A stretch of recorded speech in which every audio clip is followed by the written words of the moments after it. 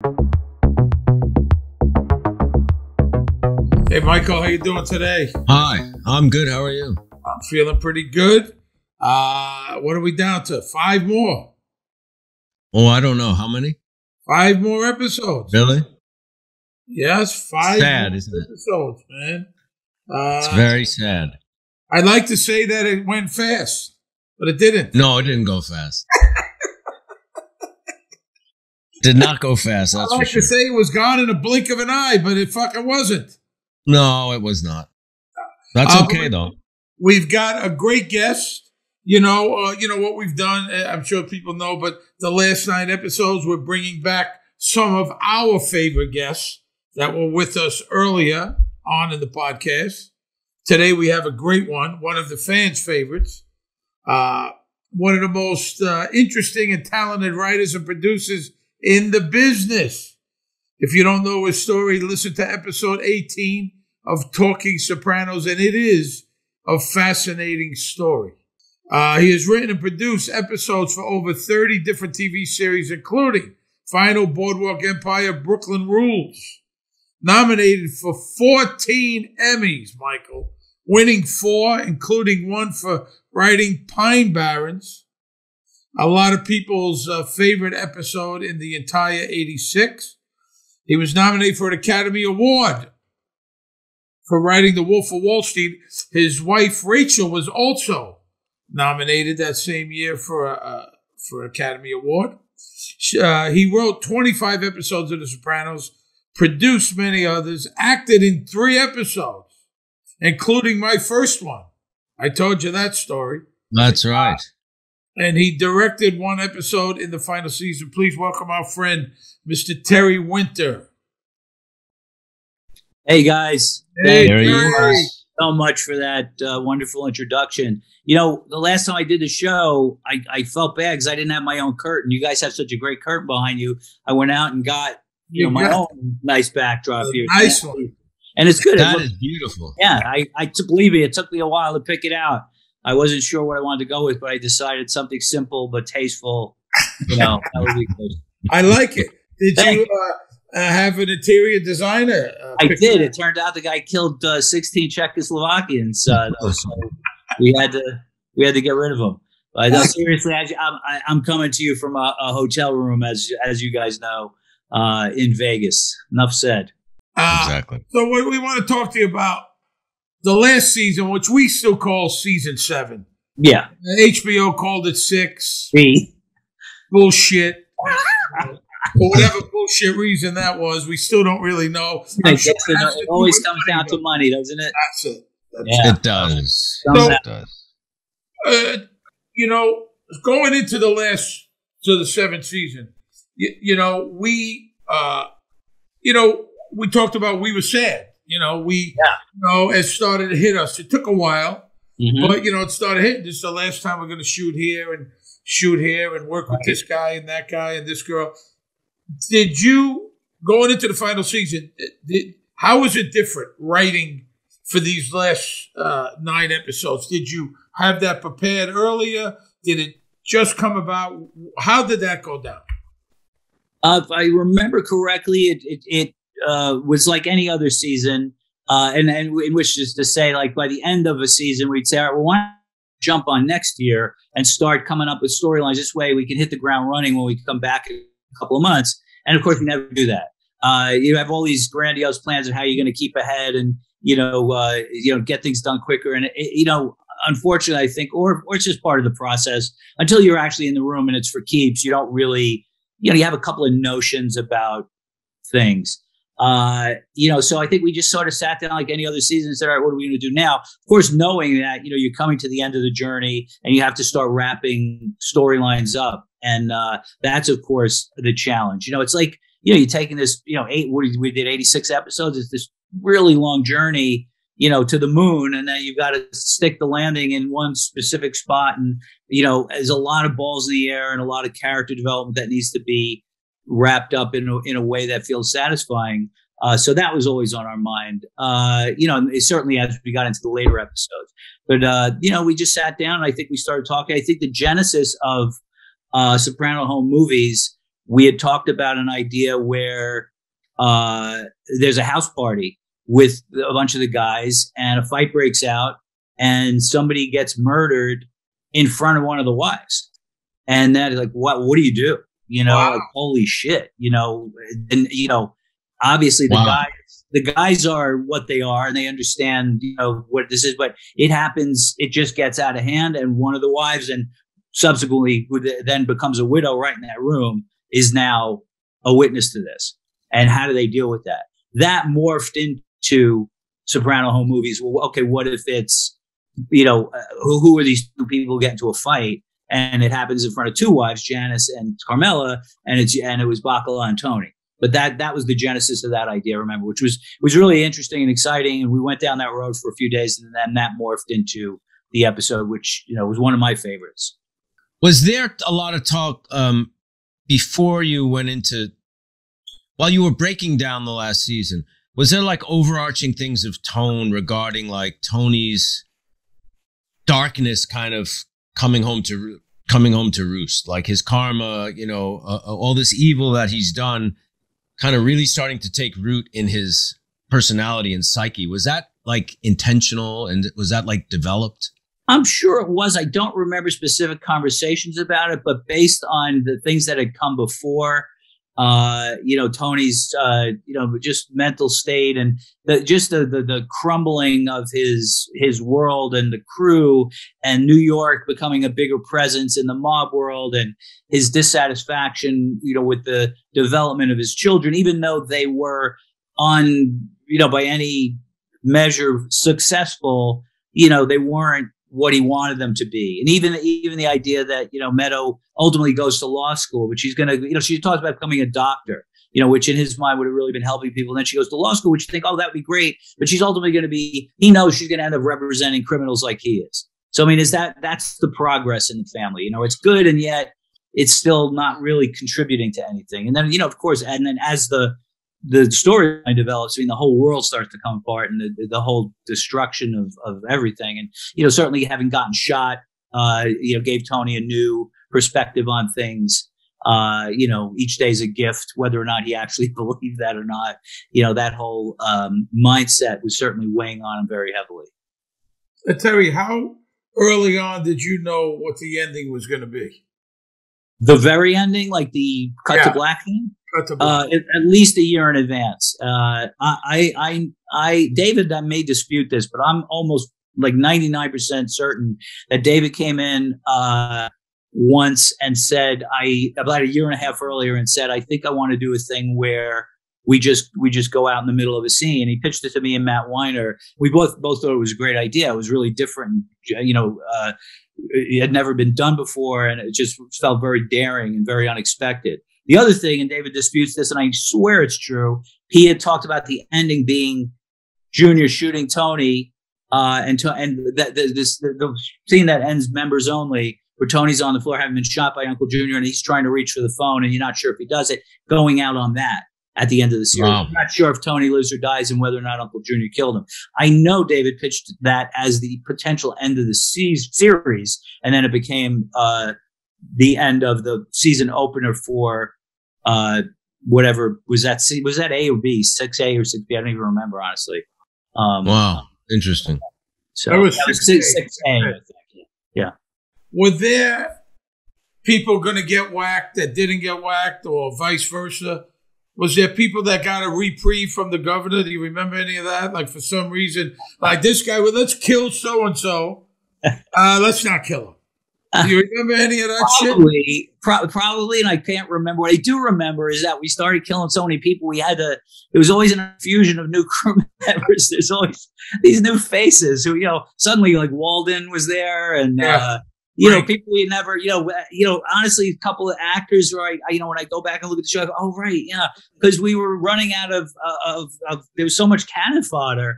You know, among these crews, we're like, you know, we had to like keep casting new people to fill in the crew. Is literally going to be like 3 people left. So there were, you know, that gave opportunities for other actors to step up. I mean, we had that one episode where I think it might have been in Johnny Sack's wedding with the character Perry, the big muscle bound kid who suddenly appears as Tony's driver. we had never really seen him before, but he came and went pretty quickly. But we just again needed more crew. We always assumed, okay, well, just because we're in the pork store with the main guys doesn't mean there aren't more people in the Soprano crew that we haven't met. They just haven't been. It's amazing when we cut away from the pork store, those guys happen to come in the back door and the camera wasn't there, but they were always around. It's that kind of thing. So we just said, it's a much bigger crew. We just don't feature everybody in it. I mean, besides what you mentioned with like a wife being witness to a murder, were there any other ideas, storylines that you thought were pretty cool that just didn't make it? We were pretty surprised by the ending. We had a little board on the wall with kind of just random notions. We for years, Bear terrorizes Soprano family was on that board. And we could never figure out how to do it because we would read these articles about bears wandering into yards in northern New Jersey. And David always said, there's something there. I just don't know what it is. And eventually we figured it out, with the episode where the two Tonys. So there was a lot of stuff on that board. And I have to say, I think 90% of it was eventually used somehow. We wanted to do something with an Italian feast. We wanted to do, the bear thing. Stuff with Paulie's mother. So there's very few things we didn't get to. I think we maybe even talked about the last time a couple of ideas that were developed and then didn't make it, for one reason or another. We wanted to do a whole episode about the whatever we called it, the 7th floor in the hospital, where it's like the VIP floor that a lot of hospitals have that most people don't know about. That's where, celebrities go. And that Tony sort of finagles away and calls in a favor and gets, just basically examining the inequities in the healthcare system and how rich people get treated differently and how Tony gets it. But we felt like, we got to get out of that hospital. It was a great idea, a great concept. I'm sure it would have been enlightening and funny, but it was like, we just can't go back to that hospital anymore. And I think that was a good decision. And then I think you, Michael, we might have talked about this too. We developed a story where there was some crazy guy outside the pork store who was obsessed with the pig. Andrew Older. He said that he actually wrote "She's a Rainbow" and She's a Rainbow. And that just it was just sort of. But we were. I'm telling you, I've been on a bunch of shows and there's a lot of stuff that gets tossed in the can and you develop it and it doesn't go anywhere. But we were really pretty good about taking something and sticking with it. I think it's a matter of really patience, and really saying, all right, it's because the story process is the hardest part of the writing, but not even close. The writing is a pleasure, and the tendency is to want to write the script, and you just keep saying, "Oh, all right, yeah, I got it. I know what I'll do." And inevitably, not inevitably, but more times than not, you end up writing yourself into a corner if you don't know where you're going. If I jumped in my car right now and said I'm driving to New York, and I just started heading east, eventually I figure it out. But it'd be a lot easier if I put the GPS in and I knew exactly where I was headed. And that's what an outline is for writers. But plotting out that story is so hard. And the tendency is to want to either chuck it or just start writing. And we would sit there for days on end. And sometimes every season we would start the season and David, he would be on the couch or something and we'd be talking for days and he'd say, it's never this hard. Why is it so hard this year? And I usually would be the one to say, it's always this hard. No, last season we had 2 outlines by this point, and I'd have to get the writer's assistant. What was the first outline we had? No, that didn't come for 6 weeks, Dave. Really? Yeah. And it's good. We're okay. But this was every year. I mean, every year is like, it can't possibly be this hard. And it is. That's the job, and eventually you figure it out. And hopefully, the one thing I always, I think gave him comfort and all of his comfort. I said, here's the thing too. If we don't have anything or what we have sucks, don't worry. We're not leaving this room until it doesn't suck. We're not leaving this room until it's great. So we're just going to figure it out. So just strap in and let's just keep talking. We'll get there. So that was how we did it. Okay, a couple of things now that I have you. All right, I've talked to you about a few of these things. What significance does mayonnaise have on the show? It really doesn't have any significance other than it's funny. It's almost, I hate to go words with a K are funny. Pickle is a funny word. Yeah. It's just a funny thing. Here's the thing too. When Paulie's got the mayonnaise on his chin and Tony says, mayonnaise. Seriously, if he said you got mustard on your chin, mustard, it's just not as funny. I don't know why. It's just funny. I don't know where else. I'm assuming mayonnaise appears. There was a few other spots. All right. Yeah, I know there was a scene where Tony was like eating cold cuts, like dipping them in mayonnaise, and it's just such a, it is too. I think part of it is it's such an American thing. It's such a white bread American thing. Jews always say, "Oh, it's the white people eat mayonnaise," and I think part of I think the idea of it is that here's this Italian American who is so Americanized that he eats mayonnaise like any other. He'd eat mayonnaise on Wonder Bread just like any other guy. So I think what about eggs? What's the significance of eggs? I don't know that there is one. I think Ralphie was making eggs. Eggs pop up, right, Michael? Numerous times. Well, people have to eat, Steve. What about Phil Leotardo coming out of the closet? Gay, not gay. That was probably a visual joke that we did to help the suggestion that he may or may not be closeted. But I mean, and again, read into it what you will. I mean, look, we also did the cut. I think Vito and his lover start to kiss, and then we did the thing from what Hitchcock movie where the train is going into the tunnel at the end with Cary Grant, and that was clearly an homage to that, and also suggesting what might be happening back in Vito's place. Vito was a catcher. We had told us Vito was the catcher. Apparently, yeah. So, but it's funny. There were other things like, that had no significance at all. Like other than like Tony used to eat a Bialy every morning. That was because I used to eat Bialys every morning. So I just wrote that. So then that became Tony. There was a time when Glenlivet was my drink. Tony used to drink Glenlivet. That was just my thing. I like Arnold Palmer's. Tony would order an Arnold Palmer. It's just, you're right. You go, I'll just give him what I do. And then it became his. There's no other significance other than it's, Tony might like this too.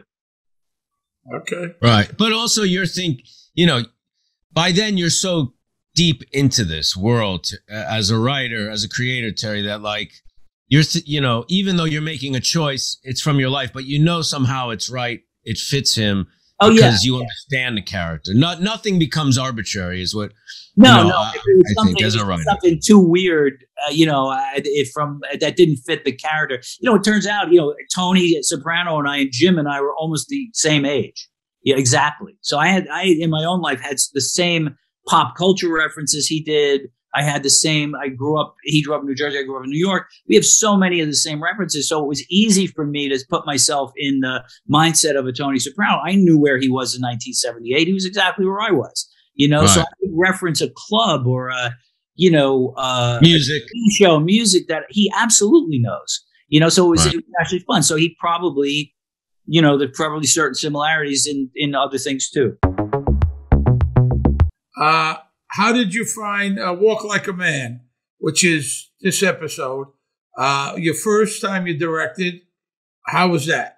Was it intimidating? Were you comfortable at that point? Is that the only thing you ever directed?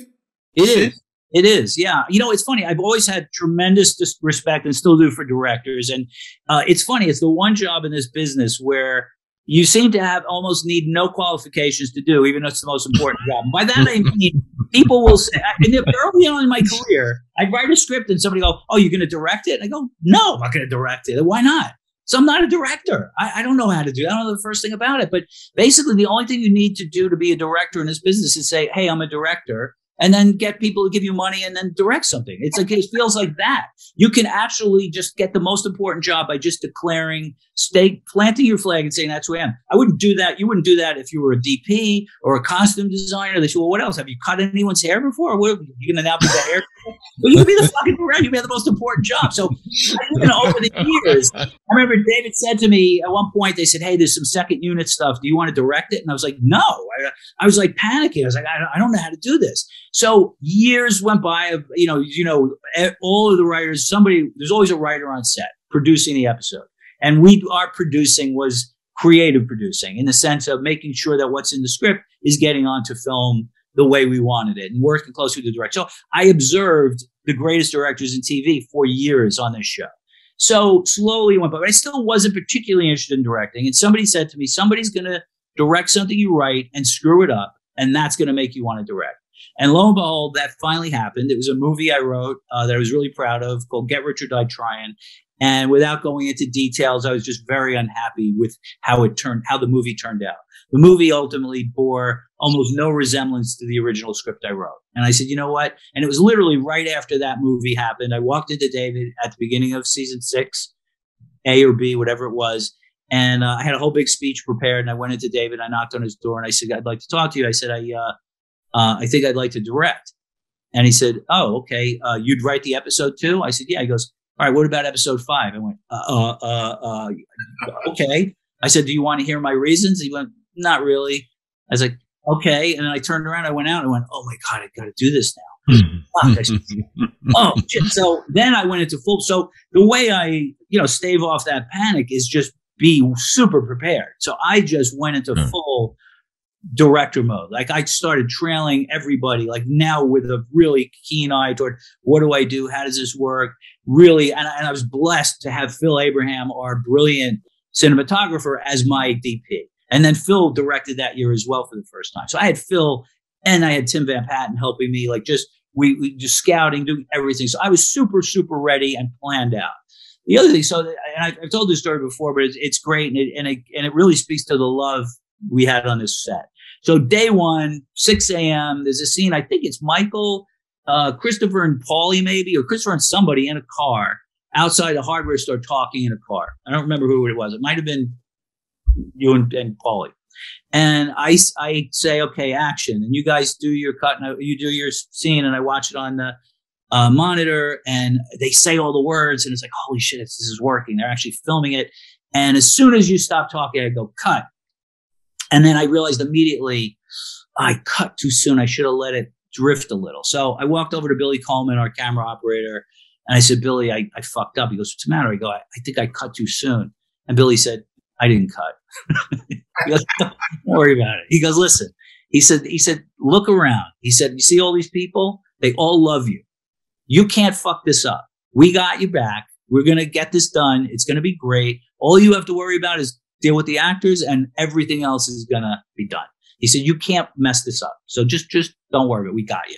I was like, holy shit, what a gift. I mean, to be working with your friends and people who were that so good. And it was a joy. I mean, from that, I wasn't nervous at all. I had so much fun.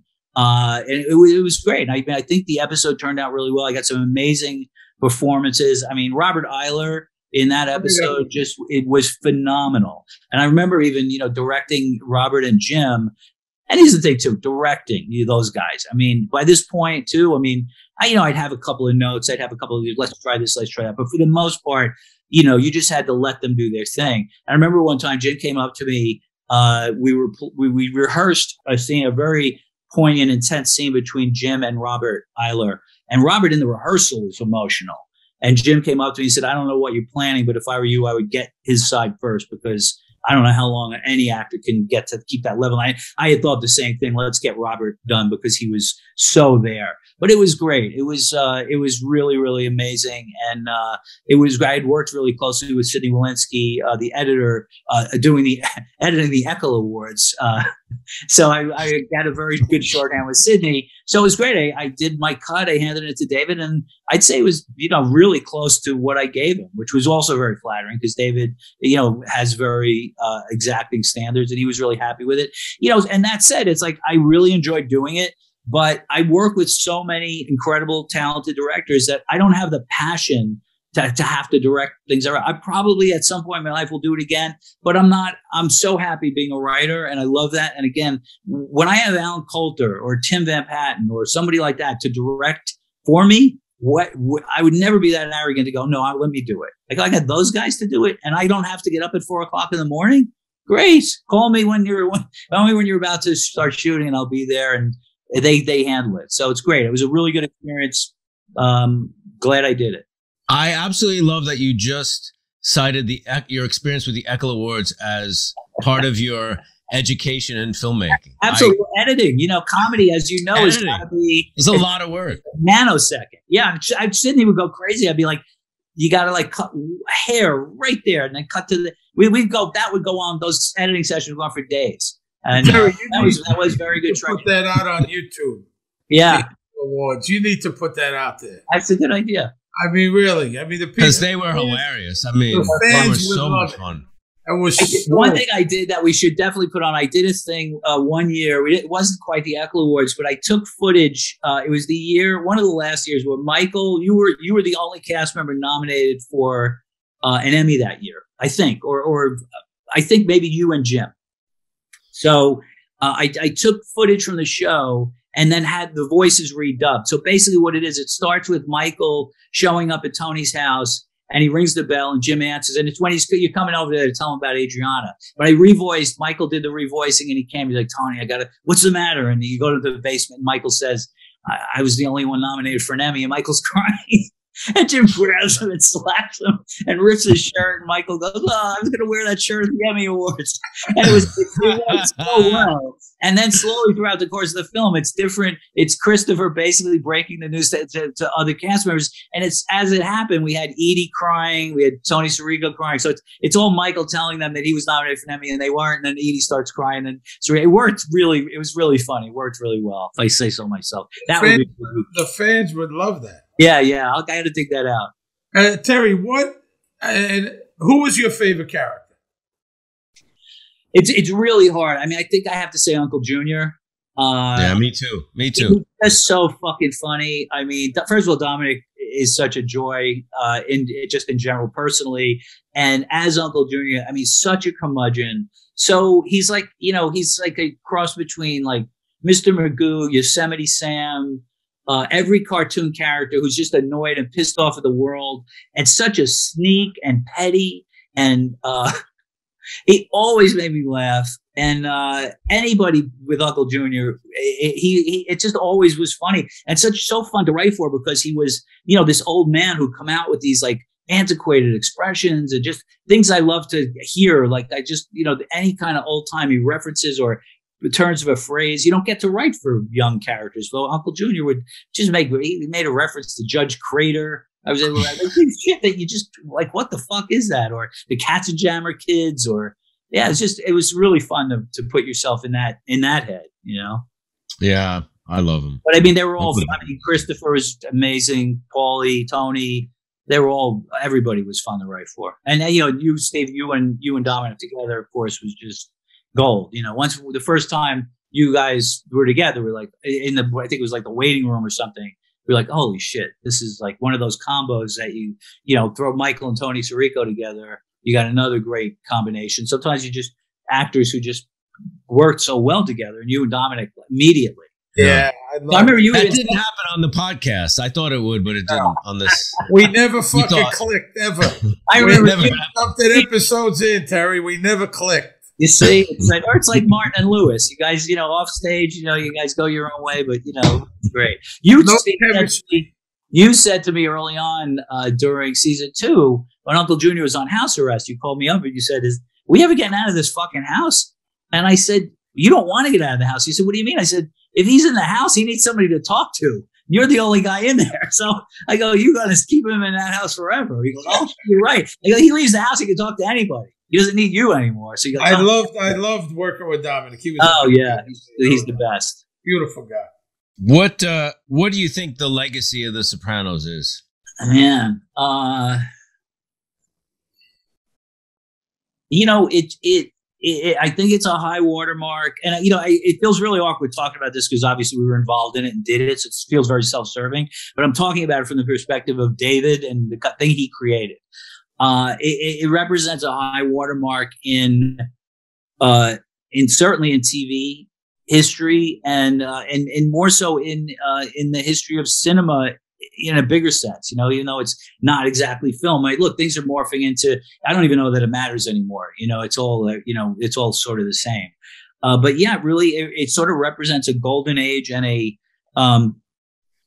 period of transition in a medium where things just soared, elevated to a new level. I mean, where suddenly it was as good as anything that had ever been done in film and done in a long form over the course of 86 hours, where it just elevated an entire medium, and the biggest medium maybe in America. I mean, TV was, we all grew up watching 1 billion hours of it, so it changed everything. And I think people will remember that. It's interesting, and again, it just sounds, I don't want to.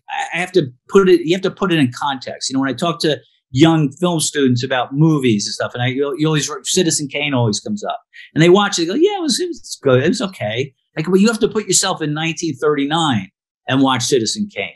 There was never anything like that done before. There was never a documentary, a fake documentary within a film that was supposed to be real, and those tracking shots and those camera angles and the performances and all that stuff. So I think, again, I don't know, it's comparing Sopranos to Citizen Kane sounds so douchey, but in the sense that it changed everything. You never had a TV series like this before. I think the closest thing you had was, in terms of groundbreaking stuff, Twin Peaks, which only went on for a couple of years. And, there were moments on Oz I remember watching for the first time, like, oh my God, wow, I can't believe they did that. But I think Sopranos was different because it wasn't just shock value stuff. It really made you think, and it just felt so real.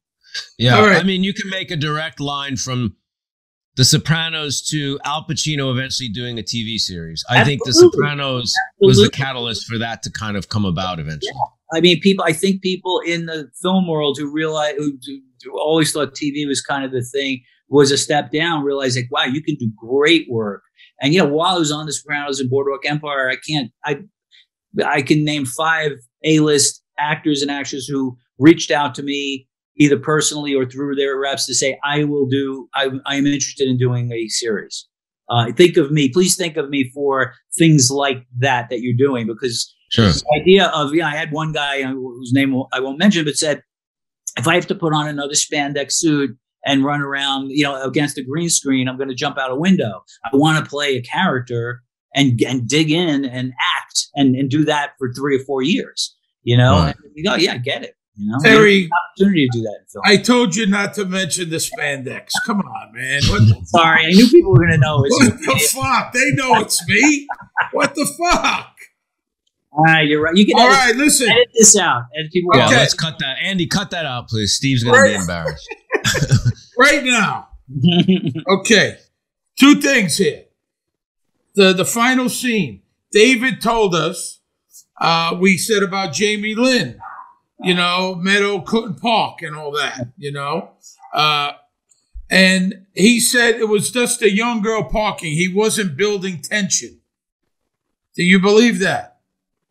Well, I believe if he says it, I believe he wasn't intending to build tension, but he sure was. I mean, it certainly had the effect of being tense. As you keep, you're just like, God, what is happening? Is she going to park? Is she not? Is somebody going to come up on her? It worked to build tension. He's coming on again, and we're going to ask him again. No, and it was almost 10 o'clock. That's the whole thing. We know this is it.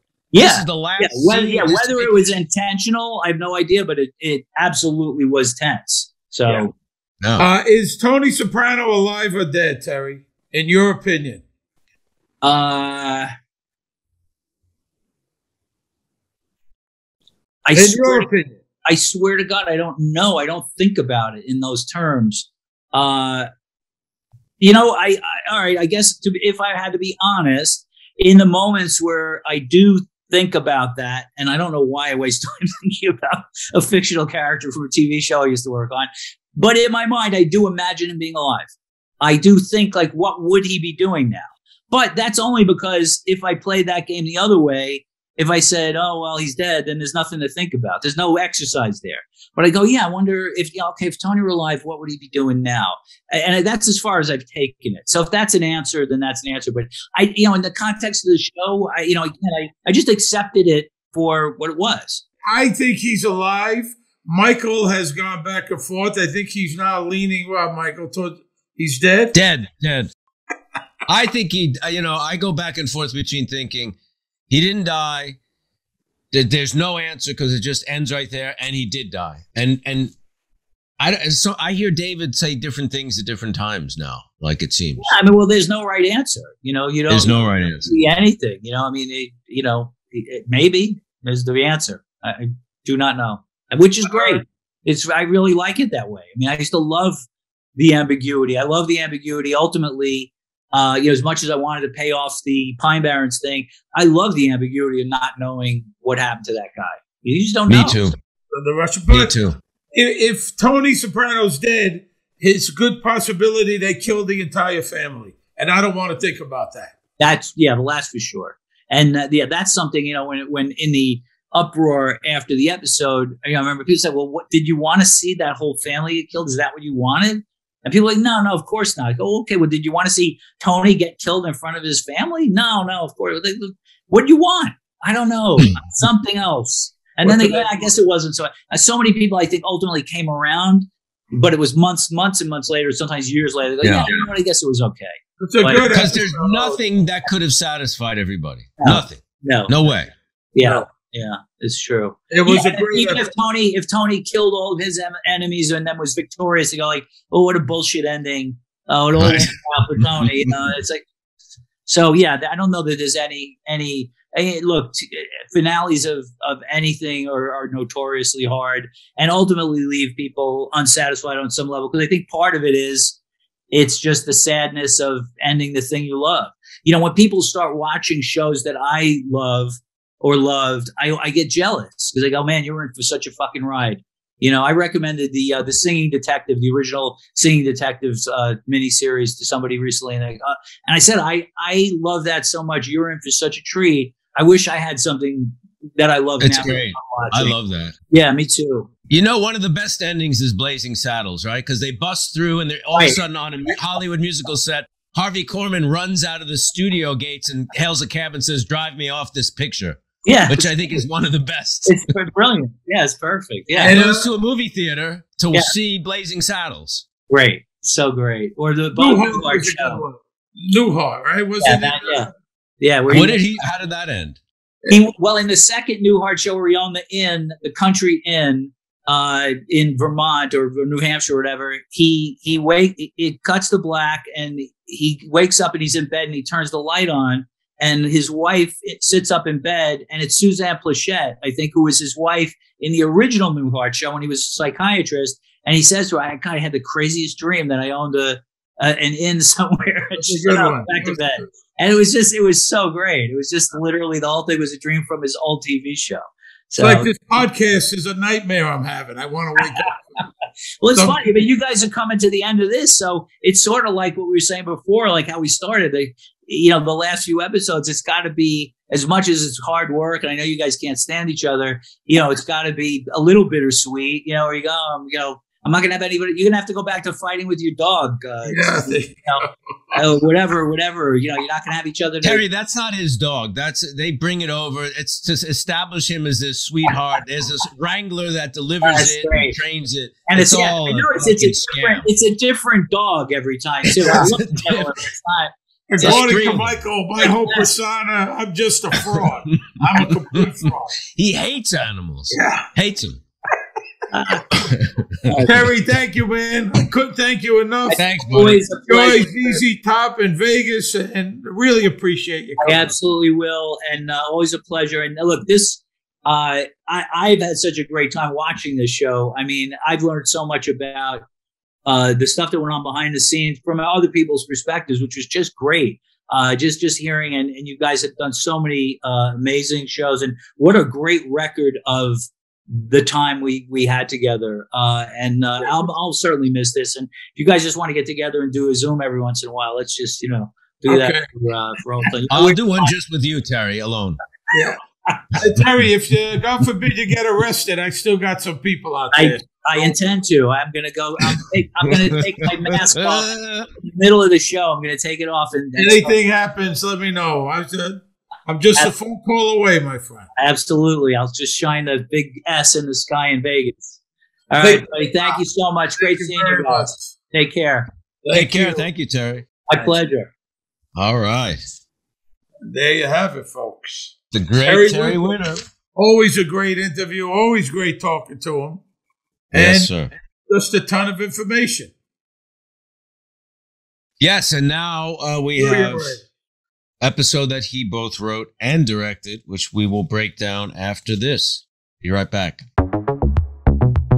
Always good talking to Terry. It's got a lot of good information. Good stuff. Good stuff. He's very smart and hilarious and very talented. Gifted guy. And here we go. Walk Like a Man. Season 7. Episode 5. May 6th, 2007 was the first airing. This is 17 out of 19 written by Terry. The first and only that he directed. Obviously, the title comes from the Four Seasons song. It's the second song named after a Frankie Valli, the Four Seasons song. The first being Big Girls Don't Cry, right? The lyric, it's about a father telling his son to get over the woman who left him. Walk like a man, talk like a man, my son. No woman's worth crawling on the earth. Kind of refers to Adriana a little bit. She crawled on the earth, maybe. But also, obviously, with AJ and Tony. AJ's going through a bad breakup. And Christopher. I mean, this episode is another episode where you see really the scene, and we cut from AJ to Christopher to AJ a lot, and a lot of it's about Tony being this kind of failed father figure to Christopher, and him being a father to AJ, and Christopher being someone who didn't have a father, and the effects of that, the repercussions of that. It's very clear, the points and the editing and the way this is put together, that's what's going on here. It's pretty cool. Christopher and Tony's relationship, and you see it in this episode, has just gone south. Really south, yeah. Bobby kind of has taken Christopher's place. It's kind of Silvio and Bobby. Kind of cut. Christopher, is dropped in the pecking order, it seems like. And a part of it is close to the sobriety. Soprano house, Tony wakes up, he walks down the stairs, he's singing a song. What is that, a Pink Floyd song? He's singing Comfortably Numb, which in the next episode, when Christopher's in the car with him, the last song that Christopher hears is Comfortably Numb. It's almost foreshadowing Christopher's death in a way. And Christopher's dead in the next one, correct? Kennedy and Heidi, is that it? No, wait. There's which one is this? This is number 5. Yeah. Christopher dies in 6. Yeah, it's the next episode. Tony walks into the kitchen. AJ said, "What are you doing up so early?" AJ, "I couldn't sleep. Carmela's making French toast." He's watching Tom and Jerry. Yeah. Did they have cartoons when you were a kid? They had the books, the books. Did you like Tom and Jerry when you were a kid? I used to listen to radio shows. That's how old I am. Radio shows. Did you like Tom and Jerry? Yes, absolutely. I used to love Tom and Jerry. It's very clever, very funny. I was a big cartoon person like you. Yeah, me too. Me too. Funny guy. I liked all those, Foghorn, Leghorn. I love Sylvester. Bugs Bunny was my hero when I was a kid because he was, courageous and funny. Didn't give a shit. I was a big Popeye. Smart. I like Popeye. I like Popeye, yeah. Those cartoons are very funny. All those Warner Brother cartoons, right? I mean, that whole gang was great. All those characters. Yeah. Yeah, Carmela was making French toast. It's comfort food. It'll make you feel better. What the fuck? The guy, AJ's kind of got a point here. His girl left him. The guy's heartbroken. She thinks French toast is going to make him feel better. And he snaps at her. It's hard for you to believe food may not be the answer to every problem. My fiance left me. The job is all I got. He said, and Tony says, neither is being a whiny ass bitch. Got a shitty ass pizza job. Shitty ass pizza job. And she's waffles, French toast, whatever. Make you French feel toast. better. Listen, and anyone who's ever gone through a breakup understands what this kid's going through. Sure. mentally exhausted. He's thinking and thinking and thinking and thinking. And who's she with and who she's with. It's a horrible feeling, and no one can fix it. No one could make you feel better. No, only time.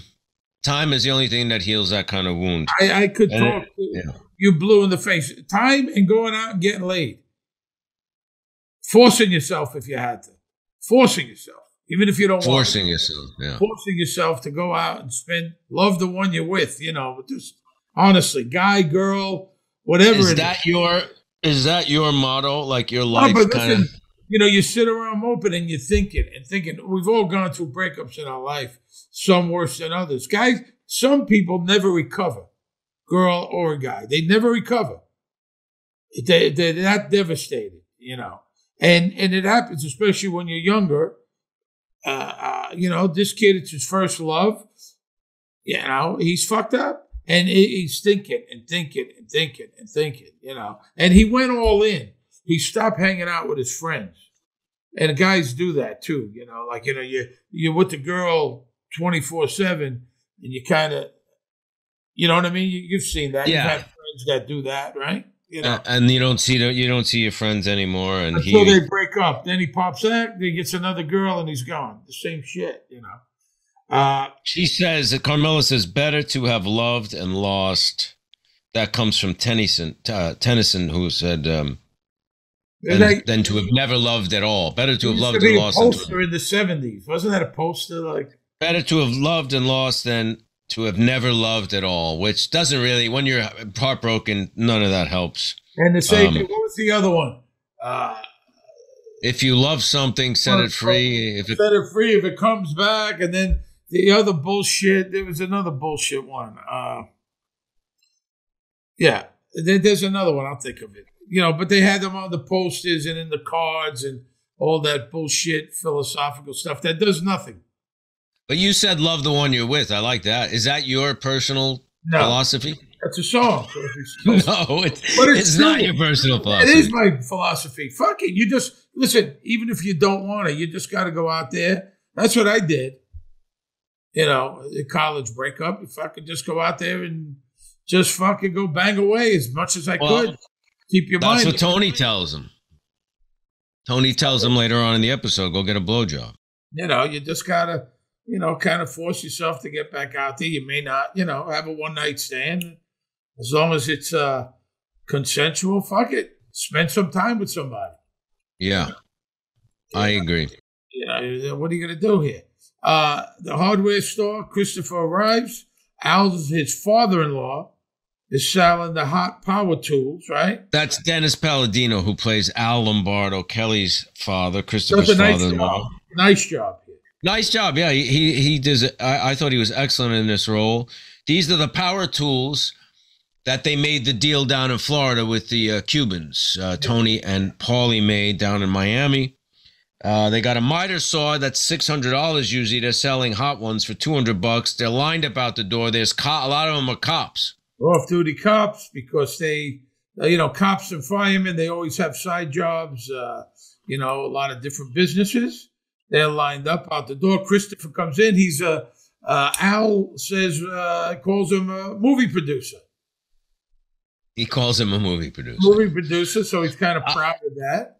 Yeah. I mean, also, obviously Christopher's doing this power tool thing, but one of the reasons why the relationship with him and Tony went south is because Christopher's not, his head's not so in the game anymore.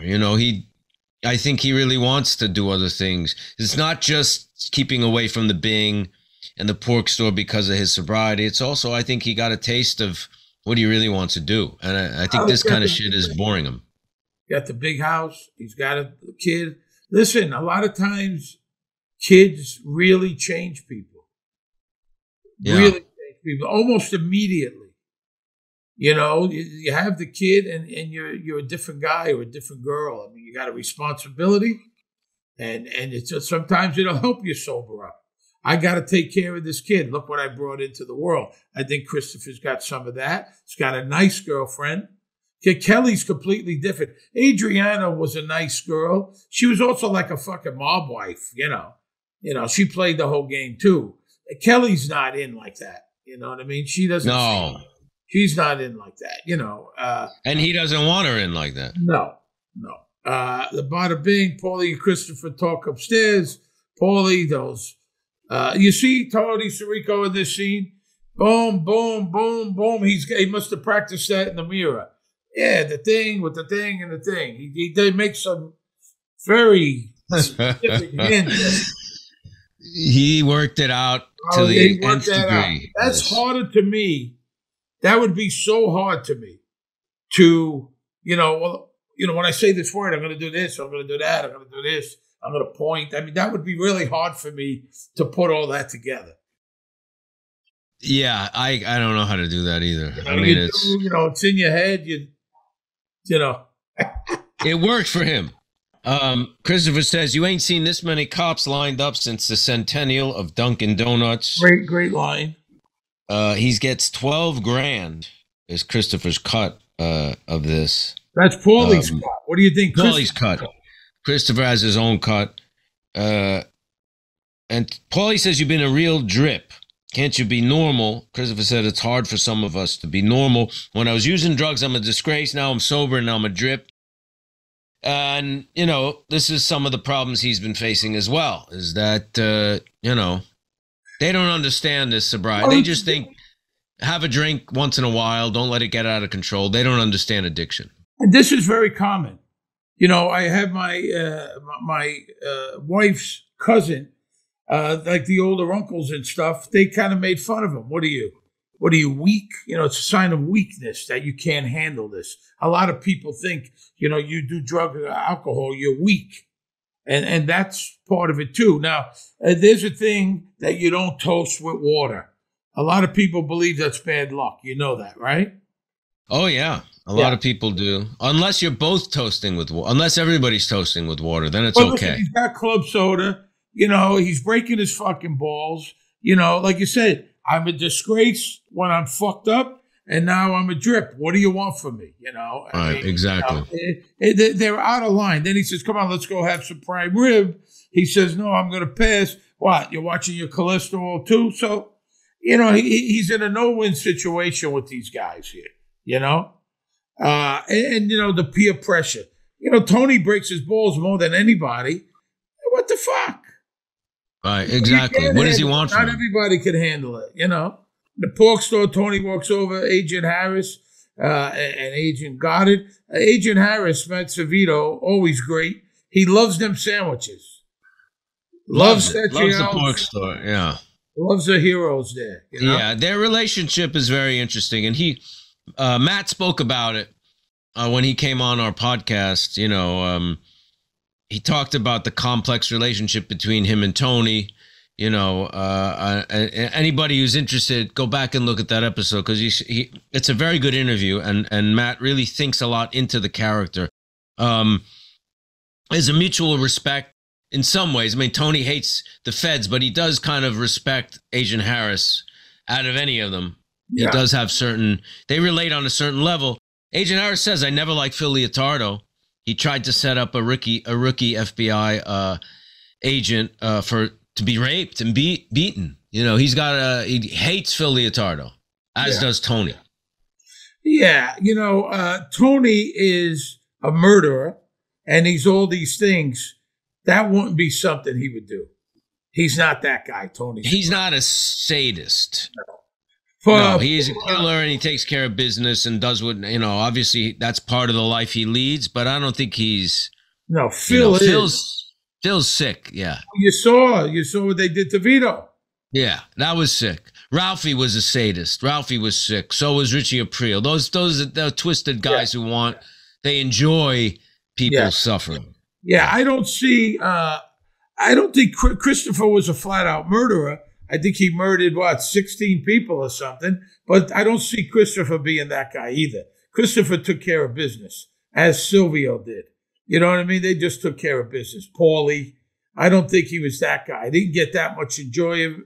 It's part of the job. I think guys like Ralphie and Phil, they enjoyed it. He sat on the bed and watched them whatever they did with the pool stick, shove it up Vito's butt, or whatever he did there. They tortured him. Yeah, he enjoyed it. Yeah, he watched that. He's Tony's telling him, I ran into these guys. They had talked about it earlier. If you see something, let us know. And he tells him about Ahmed and Muhammad. He doesn't really tell him anything, though. I mean, first of all, he says, hey, if I do have info, what do I get for it, basically? Do I get something? And he says, well, I'll write a 5K letter, which means, it talks about your cooperation and service. What the fuck is that? Is that really a thing? I imagine it is. Because, when I get in trouble, it sounds like... Yes, absolutely. Because when you do go for sentencing, your lawyer makes a case, hey, he did try to, help out. But what does he say? He says he saw these guys. They used to hang out at the Bing. Then I don't see them. Then I see them with guys with beards and headgear. He didn't really see anything. The fundamentalists. He saw them with those guys. They weren't doing. But that doesn't mean it doesn't mean they're fundamentalists. No, it just means they're devout. They might not be. I understand, but he saw them in the Bada Bing being regular guys, and now he saw this. So he's just saying maybe there's something there. He's reaching. He doesn't know nothing. You know what I mean? And then they give the phone number. He gives Ahmed and Muhammad's phone number, 973-555-0146. For people that don't know out there, it's always 555. That's the fake number. So whenever you see right on TV, they never have a real phone number. It's always 555. Because then people will call the number or whatever. And so it's always, 212-555, whatever it is. And, if people wondering, those aren't real phone numbers. It's just 555. Otherwise, you put a real phone number up there, you'll torture the person to death, Right. Isn't that what happened with give the audience your phone number and see what happens. Watch. Just as an experiment. I bet some people would call you. I bet some of the fans would call you. Listen to me. I already got enough jack-offs calling me. I don't need more people. I was earlier. I don't know if we were doing the podcast yet, but I was at my house in California, and I was trying to, on Twitter, I'm fucking useless. You know that. Technology. And I messaged somebody my phone number on Twitter, DM, whatever you call it. And it wasn't private. And I'm getting fucking phone calls on my phone from people. Are you okay? Are you okay? I said, the girl called me from London. I said, yeah, I'm okay. I just want to make sure you put your phone number out there. I'm scrambling. I got about 25 calls. Oh, that's no good. I didn't know, and I'm fucking in a panic. And I called my daughter. Did you delete it? Yeah, and she fixed it, and Hey, listen, I'm happy to talk to the fans. As long as they're nice, I don't have a problem. Yeah, but you don't want them calling you on your phone. I talk to civilians. I'm not like you. I talk to regular people. On the street, I do all the time, but not on the phone. I don't want people calling me. You don't like talking on the phone that much? No. You're not that big a phone. I'm a phone guy. You're not. No, I'm not a phone guy. Also, that's why I like text. If I text, it takes me forever to fucking text. That's why when you text me, I always say, just call me. Because I can't have a conversation texting. I got to do because you have a flip phone. That's why you got to get a smartphone. Like right now. Yeah, Michael. I don't say how you doing. I go call me. Yeah, but you got a flip phone. If you had something of the modern technological age, you could text much easier than that thing that you carry. You also don't want to email. You email for information. If you want to go, how are things? How's the family? Call me and I'll tell you. I'm not a 12-year-old girl texting. I'm a fucking grown-ass old man. 12-year-old girls text, not grown men. Okay, 12-year-old girls and 55-year-old guys as well. They text too. Construction site. Here's another thing you don't do. AJ walks with Blanca. All right? How you doing? There's a construction worker there. He's talking to her. He's laughing. And he goes, what are you going out with him? AJ's jealous. She's talking to a guy at work. And AJ says, well, meeting me for coffee, it's not such a big deal. I don't even think it's a good idea anyway. Last time you started crying, we had to leave Starbucks. He breaks down crying. He hugs her. I love you so much. Listen, guys and girls out there. Listen to Uncle Steve. When you break up, you break up.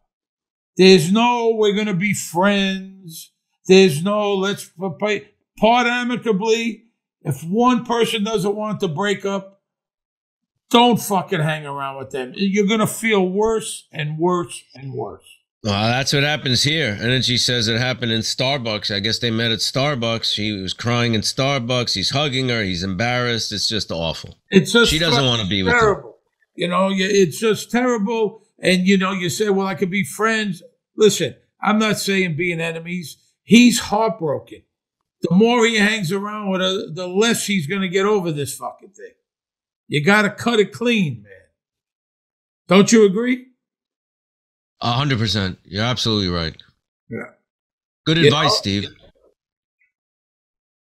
Say that again. Good advice. Good advice, Steve. No, but seriously, I mean, this is something. I'm serious. I think it's good advice. You know what's the worst thing? You tell a girl, I love you. She says, I don't love you, but I'm not in love with you, but I love you. But I'm not in love with you. That's horrendous. It's mean. That's mean. Yeah. That means get out. Yeah. Just get the fuck out. He should never see her again. Lick your wounds. Try to get back out there on the bicycle, and fucking time will help. What right? Bicycle? You know what I'm saying. It was a metaphor. Fucking smart ass. Now you're going to be... I don't know what you're talking about. Get back on the bicycle? What do you mean? Bada bing. Tony's talking to Lori, stripper. That's Natalie Walker. She was the stripper that he drove home. Oh, is that the same girl? She went down on him. He gave her some money, drove her home. That's the same stripper, Natalie Walker. The song playing there, if you've never heard this song, you should immediately go listen to it. It's by Hot Chocolate. It's called Emma. It's written by Errol Brown and Tony Wilson.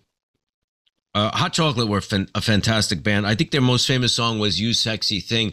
They have a lot of great songs. This is a really good one. It's about an aspiring actress. It's a very tragic song. And it's about a suicide, but it is just awesome. So if you don't know it, listen to the whole thing because it's great. Lori says, a man with a plan, a man with the erection, and then he gets a call from Carmela. I need you to come home. It's AJ. I'm worried, Tony. And he is just like, what the fuck? He said he had plans to go home with Lori and screw around, and now they are, he's got to go home. His wife calls, and AJ's laying in the bed in AJ's bedroom. Tony arrives. What's the matter? Blanca still. I'm fucking depressed. He doesn't want to talk, AJ. Go, leave, go away. You broke up. How long you want to cry about it? She was my life. You're 20 years old. You barely have a life. You're better off anyway. And then he mentions this. She was cute, but come on, with another guy's kid to boot. Yeah, and he says enough is enough. This, you got to get over it. He says the best thing that ever happened to me. He says it happens. Everyone gets the blues. The music business is dedicated to that. I know it feels like you're never going to love again, but there's millions of girls out there. And then he says, plus you're white. That you're handsome, you're smart, and you're white. That's a huge plus. I don't know what that means. I don't understand what that means. Well, because she's not. I guess he's saying. Oh, okay. He's better. He's better than her because of that. I guess that's what he's saying there, which is it's kind of weird and awful. And then he says, "Go get a blowjob." And then he's like, "Who's listening?" That's good advice. That's good advice. And he's like, "Who's listening? Watch what you say. Why? Who's listening?" And he realized Carmela's out there, and he flips out. And she was listening. She was listening. She was outside the door, which is wrong. Well, what the fuck she's listening for? He mentions a couple of songs: "Tears on My Pillow," "Mona Lisa," sad songs. Sad songs could get you in a funk. You go on YouTube. You go on YouTube, you put in sad songs, you listen to that, you get into a funk. Yeah, definitely.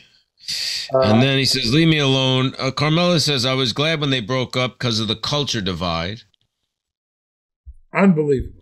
So with all her, religious shit, she still, got her own issues. But now this is worse.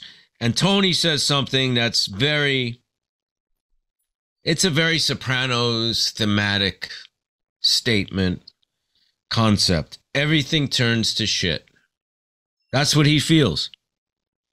In some ways, that's what this season's about, in a weird way. Meaning that their relationship, his engagement turned to shit. AJ. Well, he's saying everything turns to shit. He's basically saying, it's like... Well, it's not the first time he said that. No, but it's kind of like what Terry was saying, how, he's dissatisfied with his family life. His kids aren't where they were at. The job isn't where he's at. He's, it's like this dissatisfaction, has reached big proportions in this last season. Christopher's house, Soprano hallway, Tony and Carmela talk, right? Then we head out to Christopher's house. Christopher and Kelly are having a party, right? It just seems like Christopher's trying to be something he's not. Like he feels like he wants this and this is what he should be doing, but it just, to me, I don't know. It just, he's just not. It's Kelly's idea. She's nervous, cooking for everybody. That's a lot of pressure. A lot of people. He's got the Bacalas. He's got Tony Carmela. He's got Tom and Barbara. He's got Kelly's family. It's a lot of people. A lot of people there. A lot of pressure. This is her first time doing it, right? She's never cooked for so many people. Christopher comes out. He's going to do the grilling. That's Tony Soprano's specialty. He's watching Bobby and Tony talk business. Doesn't seem like, he's not involved in that. Christopher doesn't make him too happy, it looks like. And then Tony comes over. He's giving him pointers. It's funny because he keeps saying, turn this steak. The rib is done. He's giving them grilling pointers while they're talking. Christopher's having a non-alcoholic beer, which you like. You enjoy. In recent times, they figured out how to make them because they used to suck. Non-alcoholic beer used to just be fucking awful because the process, apparently they used to just heat it to burn out the alcohol. So they make regular beer, boil it or whatever the fuck, and boil out the alcohol, but it would taste like crap, and the body of it was like just not right. Now I guess there's some new process. Heineken makes 00. It's like you can't tell that you're drinking non-alcoholic. One of our favorite restaurants, Layla, our friend Murat, he owns Layla on 74th Street. Great restaurant. The West Side. They have a Turkish non-alcoholic beer that's awesome. I forget the name of it, but it's really good.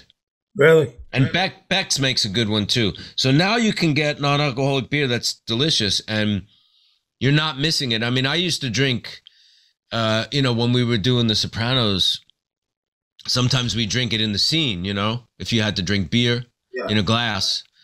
And it was just god-awful crap. Aftertaste and kind of flat and like it would make it kind of gassy. What? Non-alcoholic wine? I know they have that. Yeah, that ain't so good.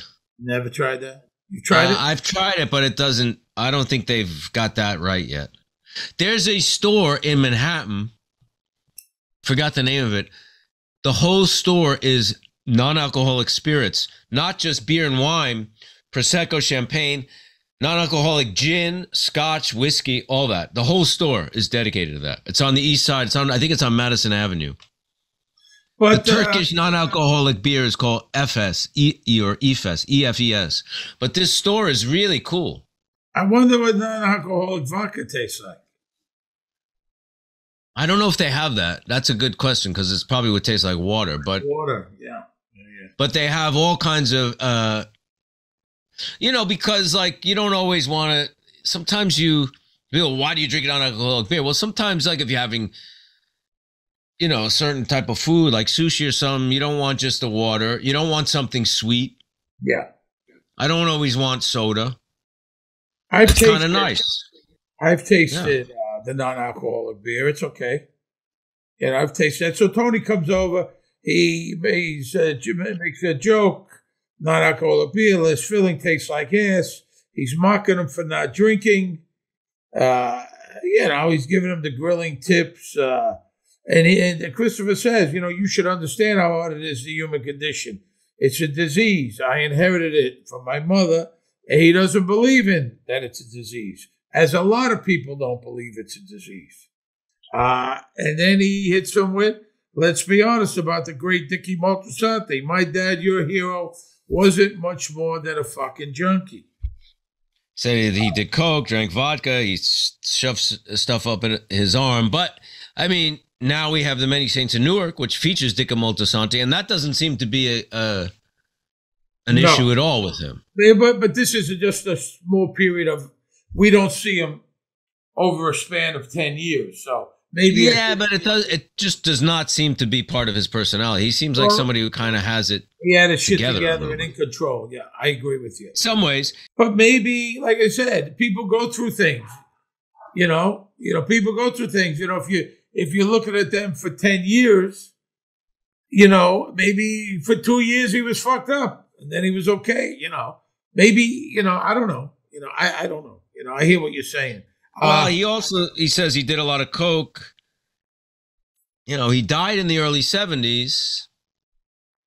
I don't know how much coke were people doing there. How much, like, gangsters in Jersey, were they doing a lot of coke in the late 60s, early 70s? Probably not. Not in the early 70s, but in the late 70s, mid to late. But Dickie died in the early 70s, they're saying, right? Christopher says something funny about Kelly. She's getting her teeth wet with entertaining, which is either you get your feet wet or you cut your teeth trying something new. He says she's getting her teeth wet. It's a very subtle but funny line. Tony says that we never see you, like a ghost. And then he says how it's hard to be around the Bing because of the strippers, they're cokeheads.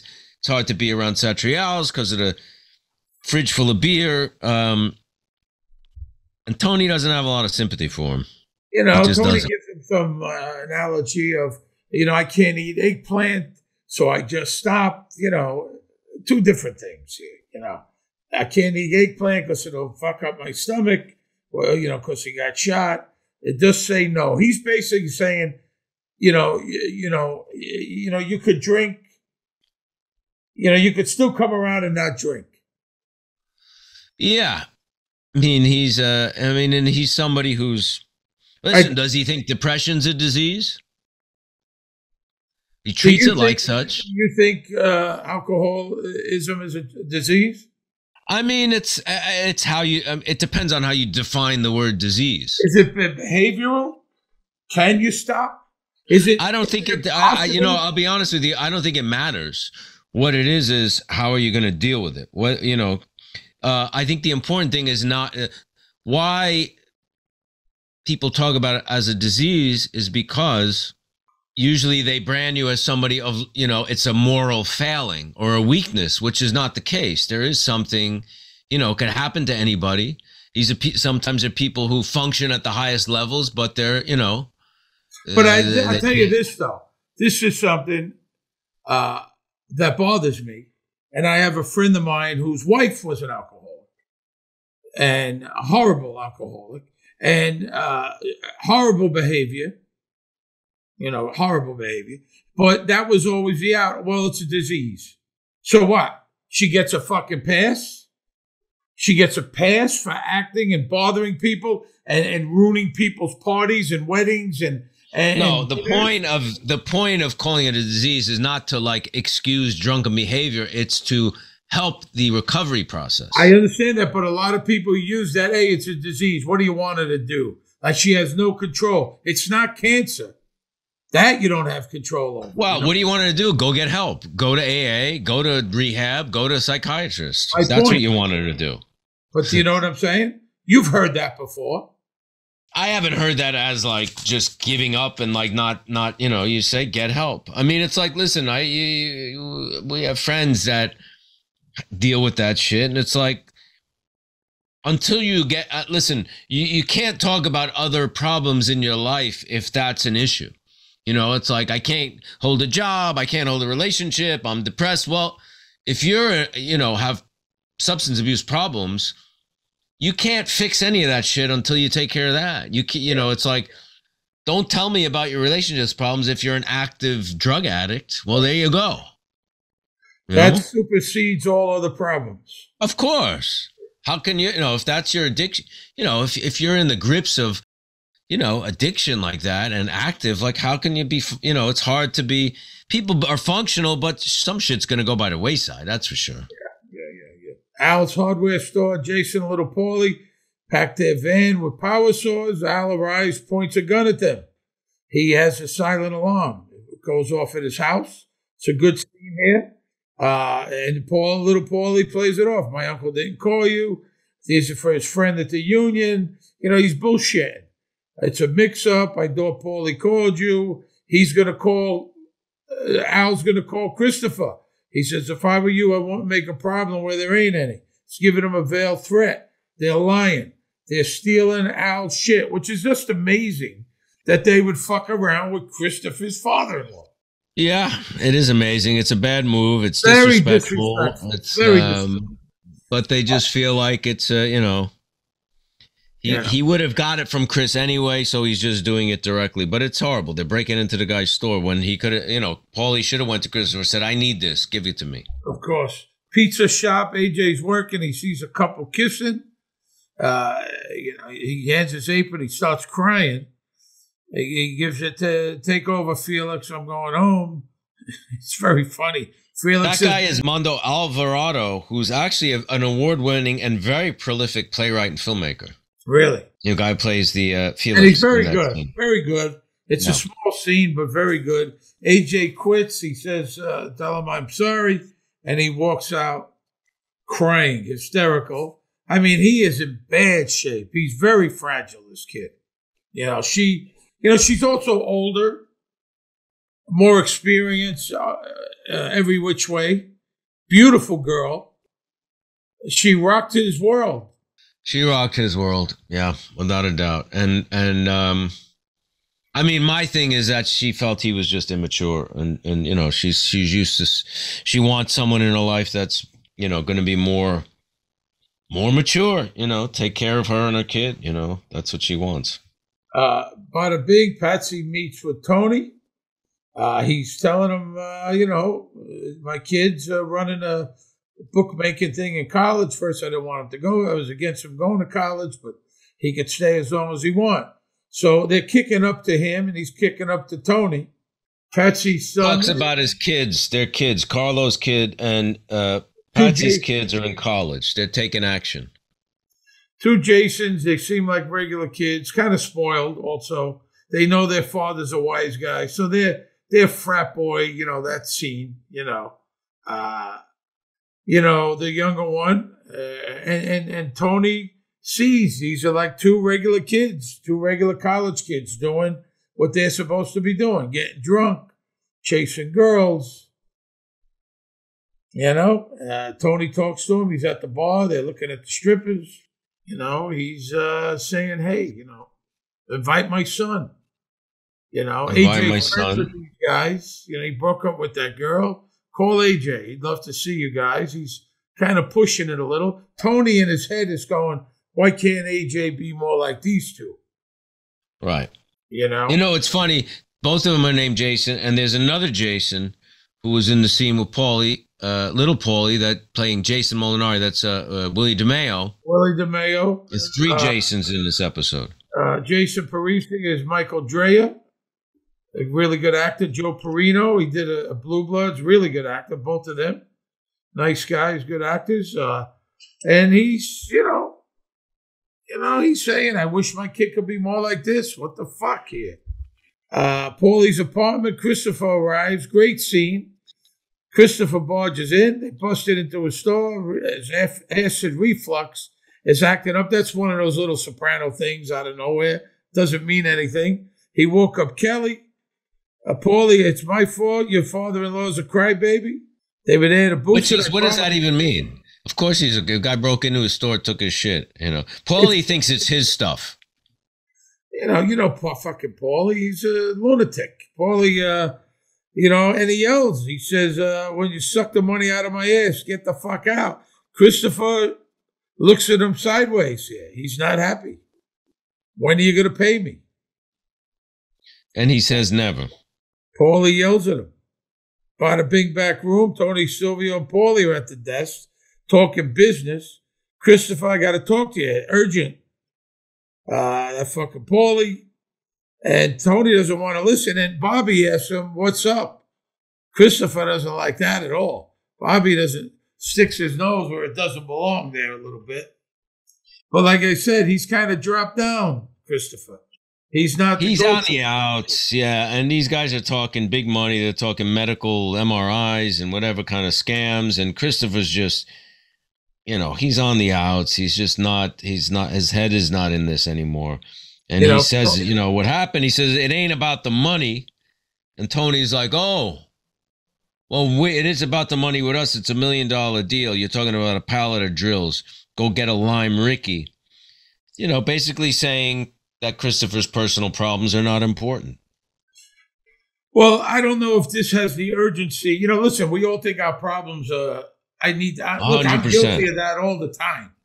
That's the whole show. The Sopranos is like that all the time. I mean, I'm guilty of that. It's not that big a deal, but I think it is. And I fucking get on the phone and fucking, you know what I mean? Sure.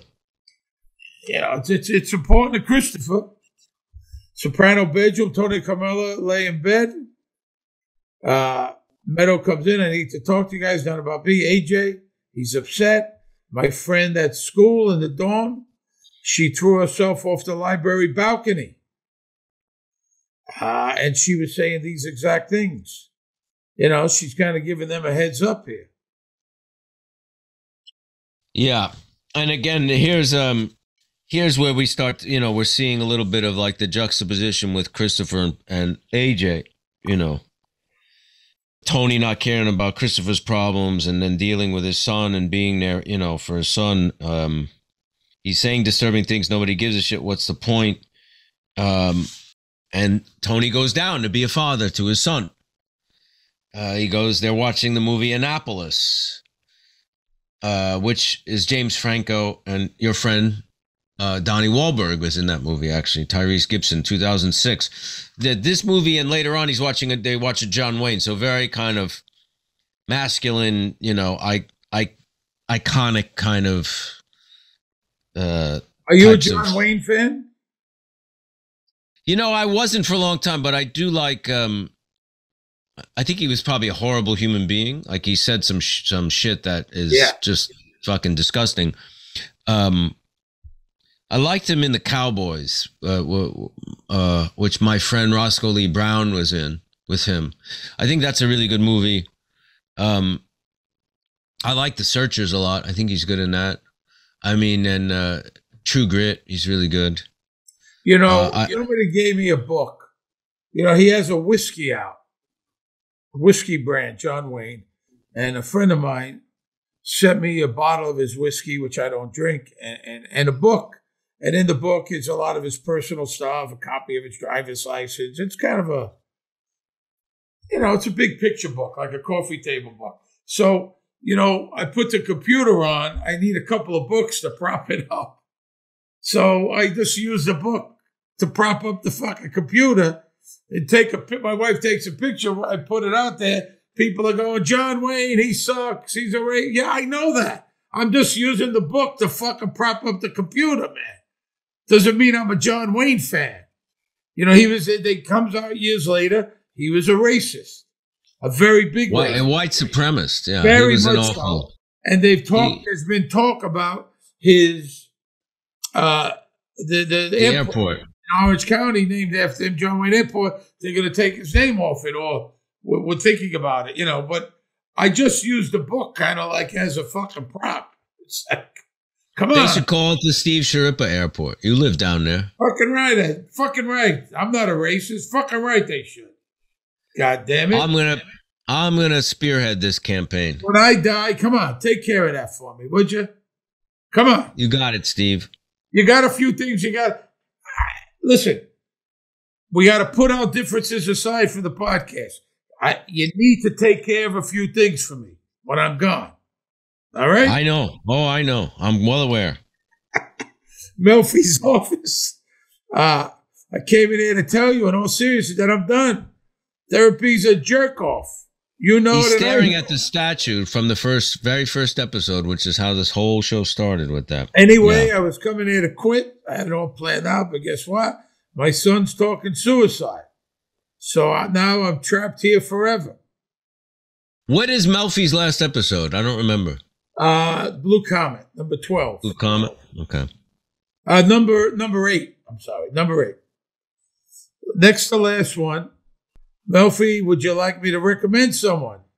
What, like the incompetent you sent Metal to? Remember that? She sent Metal to a bad therapist. Played by Linda Lavin. It's making things worse. Friends of mine have sons his age, and they're happy, ambitious. My son's curled up on the couch in the fetus position. In the fetus position, where he should be banging co-eds. I'm prone to depression. I have a certain bleak attitude towards the world. He's got miserable existence. It's in his blood. Rotten, putrid genes has infected his soul. That's my gift. I hate this fucking shit. After all the complaining, crying, and all the BS, is this all there is? Again, that's the theme of the show in a nutshell, in some ways. The whole show. You know? Well, I don't know. Dissatisfaction. Therapy is what? You get out of it what you put in it. You know, he thinks that they're going to have the answers to fix everything. And I'm not a big therapy person, but I don't think that's how it works. Are you a small therapy person? Well, I told you, I try every sponsor that we have, I've tried it. So I've called BetterHelp. But before this podcast, were you in therapy? Never, ever. I don't think I need therapy. I'm just fine.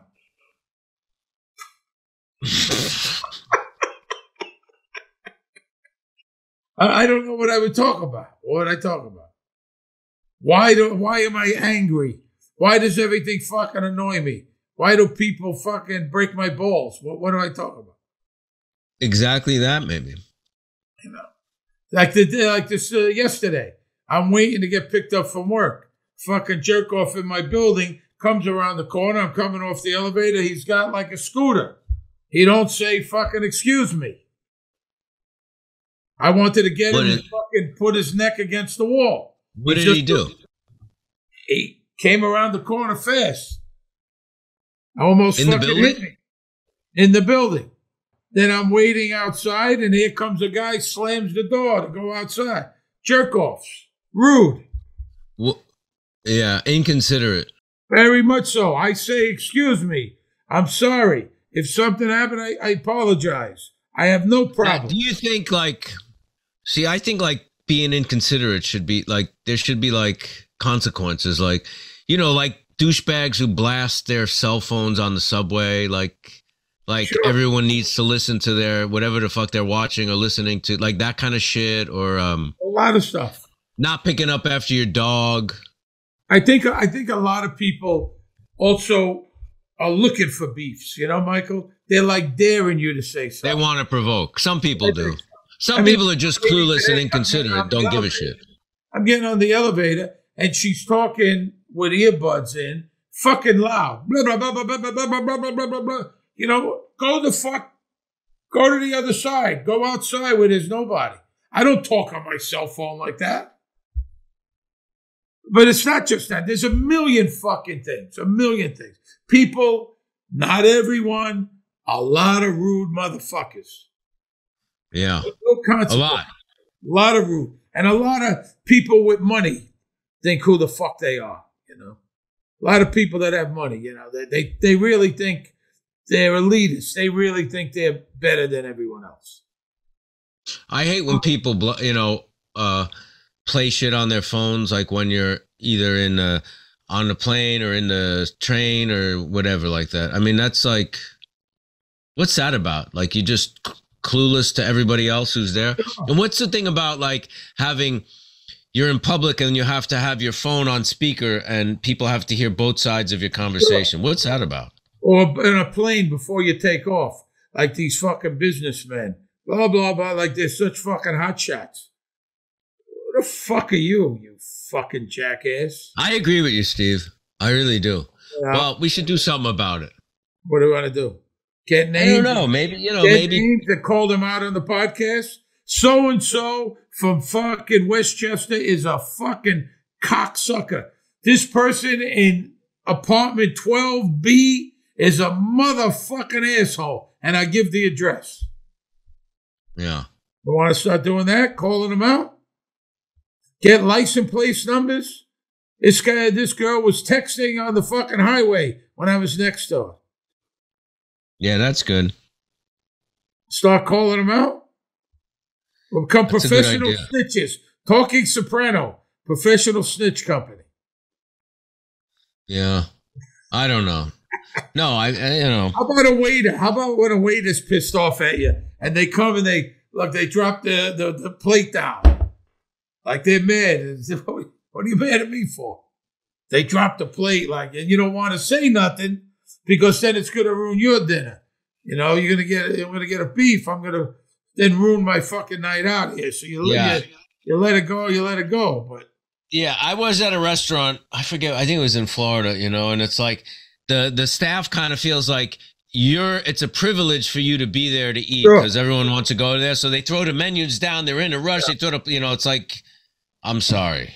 Yeah. I don't give a shit what you're serving here. Absolutely. I don't, Fucking hostess, rude hostess or host, fucking rude. Of course, it's the hot restaurant now. You know how it goes. They want certain people in there, people that look a certain way. They'll put them up front so the restaurant looks like it, especially, New York, LA, they're all about that fucking nonsense, Some places, not. No, of course not everyone. I'm not talking every place. I'm talking there are these fucking places. Fuck it. So that's it. Tony's saying it's a big jerk off. I hate this shit. It's said and done. All the complaining, the crying. And Peggy Lee, a great song. Is this all there is? You ever hear that? You like Peggy Lee? I do, yeah. Is that all there is, right? Is that all there is? Great song. She does a great I'll Be Seeing You. Yeah. That's really what my wife says all the time. Is that all there is? That's it, honey. That's all I got. That is all there is. That's all there is. Is that it? Our wedding night. Is that all there is? That's it. For 32 years, she's saying. Is that all there is? That's it. Sorry. But the key is to be happy with what it is, and then you're okay.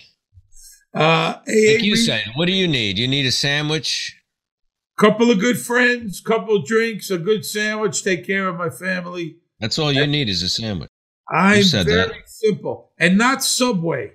Not Subway sandwiches. They got all kinds. At one point, they were accused of putting the same material in their bread as rubber. And then now there's a big controversy. Their tuna sandwich, they're saying it's not real tuna in the tuna sandwich. There's no tuna. What is it? I don't know. All kinds of fish but tuna.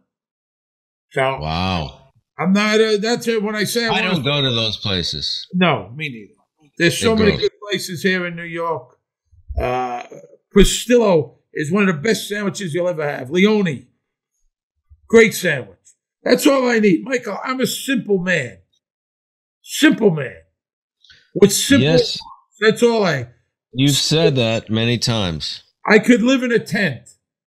I could live in a tent on a blow-up bed. What are you talking about, live in a tent? Live in a tent. AA meeting, Christopher shares. I'm Christopher, I'm an alcoholic drug addict, my boss. So is Christopher coming off like he's a salesman? What do they think Christopher does for a living? I guess he's saying he's a salesman. He obviously can't talk about what he really does. Seems a little bit not accurate, I must say, to AA. You're not supposed to crosstalk in AA, which means Christopher says, I want to go back to what Stan said about not being able to socialize. You're not allowed to do that. You're not supposed to do that. If you say something in an AA meeting, unless you're the speaker. So usually in AA, they'll have a speaker. They'll talk for 15, 20 minutes. You can refer to the speaker's story. But if you're just sharing, I'm not supposed to refer to your share. You're supposed to talk, and I'm supposed to keep the focus on me. This guy, Stan, played by Greg Connolly, who we know is a friend of ours, Greg interrupts Christopher. He interrupts Christopher, and you never do that in AA.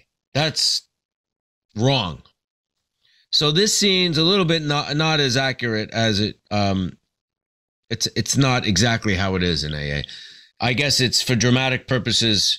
They needed that kind of interplay and exchange, but you wouldn't do that. People would really get down on you, and the moderator would say, "There's no crosstalk." Really? I knew a comic that used to go to AA to get stage time. He would tell jokes. That's pathetic, is what that is. He would tell jokes. He would get up there and say I'm blah blah blah and I'm an alcoholic. And that is just fucking pathetic. That is so sad. I can't even begin to say. And then they meet. They're in they're having a cigarette in the stairwell. Christopher's an enabler, the worst fucking kind. Pours you a drink on one hand, judges you with the other. If you take it, I love. Christopher says, if I sat with him, I'd get much more money and responsibility if I sat drinking with him, watching that scotch drool out of his fat fucking mouth. And Stan is saying, the same thing. The golf outing, they get drunk. It's the good old boy syndrome, right? They go out after work, you get drunk, you get, blah, blah, blah, right? They do shop talk. There's nothing worse than shop talk. Nothing worse. Here's what I was talking about with these intercutting, because you have Christopher at AA, then it cuts to the Soprano house. AJ's watching TV. Tony comes down and wants him to put on John Wayne. That's Hellfighters in 1968, another kind of macho movie. He plays, obviously, a firefighter. And he tells him about Jason's party. I don't know if I want to go. I hate that shit, beer and strippers. And he's kind of lays down the law and says, no, you're going to go. You're going to shower, shave, get dressed, and go. No debate. And AJ says, fine, which is a little surprising. And then we cut back to AA, this time in the stairwell. I think the point is really to show, and there was another episode like this, I think it was Fortunate Son, where kind of a similar theme, went on here. He says, I have a happy marriage. We used to be so tight, but there was a woman he's getting close to talking, saying I shit. sided with him. She was out of my life. Okay, fine. You never appreciate it. Give. It's all I ever do. Relationship got poisoned. Is a stranger. Yeah. Stan is a stranger.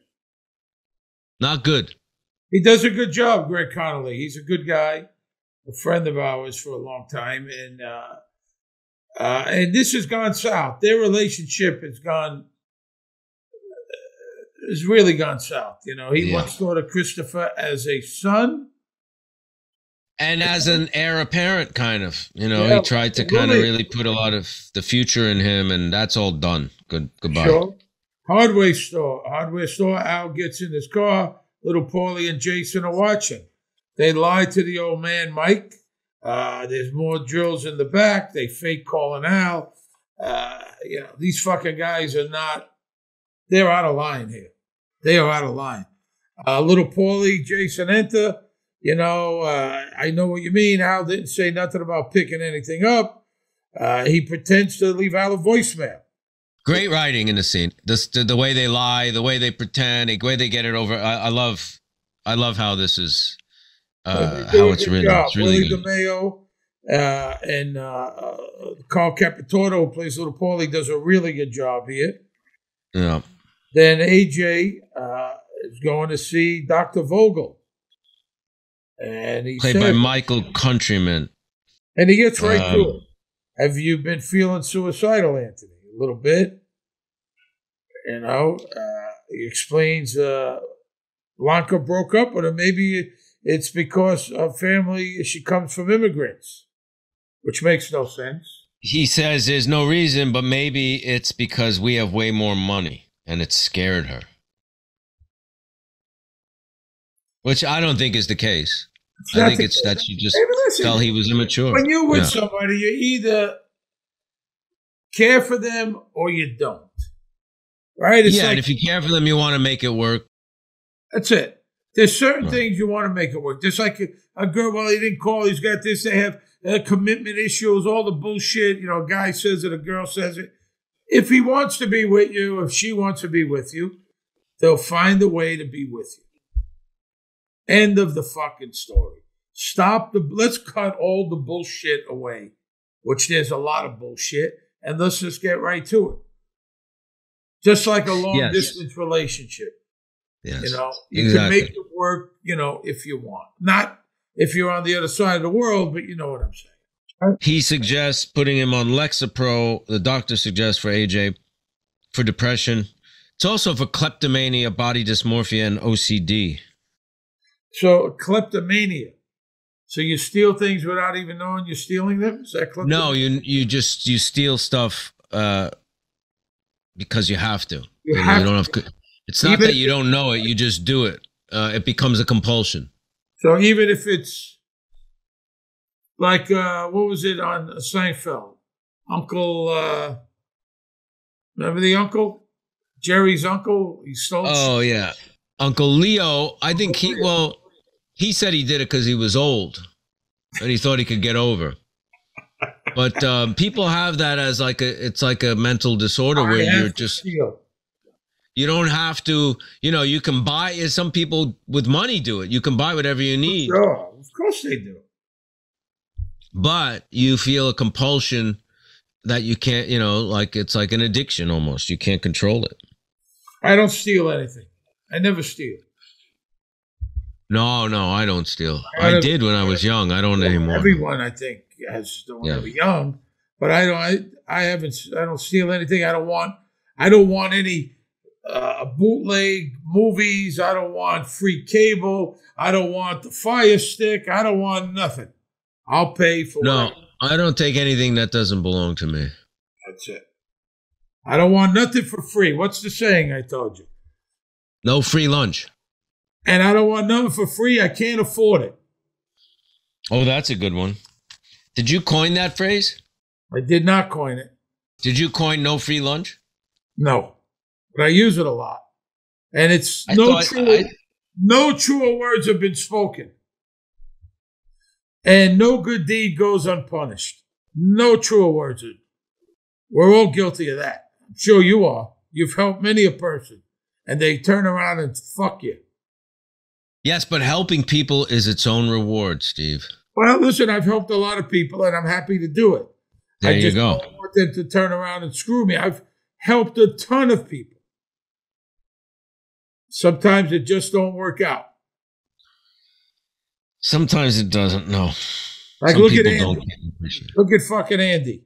He's a bully now.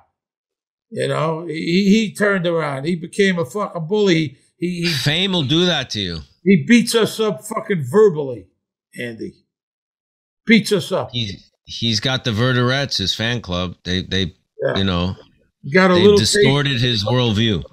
Got a little taste of celebrity, and he went fucking hog wild, this guy. I've seen it before. I've seen it with other actors. Suddenly they became, a little notable, and they just go off the fucking rails. You know people like that. Well, yeah, that'll happen, sure. Bada bing back room. AJ talks to Jason. I'm making mad fucking money too. AJ, I'm not really good with betting and percentages. I got 450 on my math SAT. AJ gets a lap dance. I love it. She said, "Can I dance for you?" He says, "Yeah, I guess." It's hilarious. All these guys are back there. They're all drunk and having fun, and strippers. They're in the VIP room and they're enjoying themselves, and he's not. Not at all. No, and a bunch of scenes now cutting between AJ and Christopher, and the difference, in their lives and in their relationship. You know, their father figure and result of having a father or not having a father. A lot of these things happen.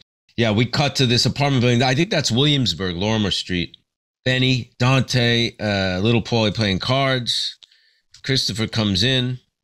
Great scene. Beats him up and throws him out the window. Yeah, a really well edited scene because they really make the tension. Now, how did you do that? Tell me how you did that. I think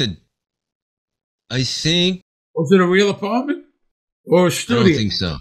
I don't remember. I think the stuntman just kind of went out the window and then there was a dummy that flew out the window. You know, he just started to go out. I think it was shot in the studio. He starts to go out the window and then they cut it with a dummy outside. It's a hilarious scene. I love Christopher. Focus, starts hitting them. They can't say nothing. Christopher's a made guy. These guys are made guys. They can't say stop. They can't jump in. They can't do anything. Little Paulie's a jokester. He tells a bad joke to Benny. Benny, it's very funny, very dry. Benny says, "What's that, comedy?"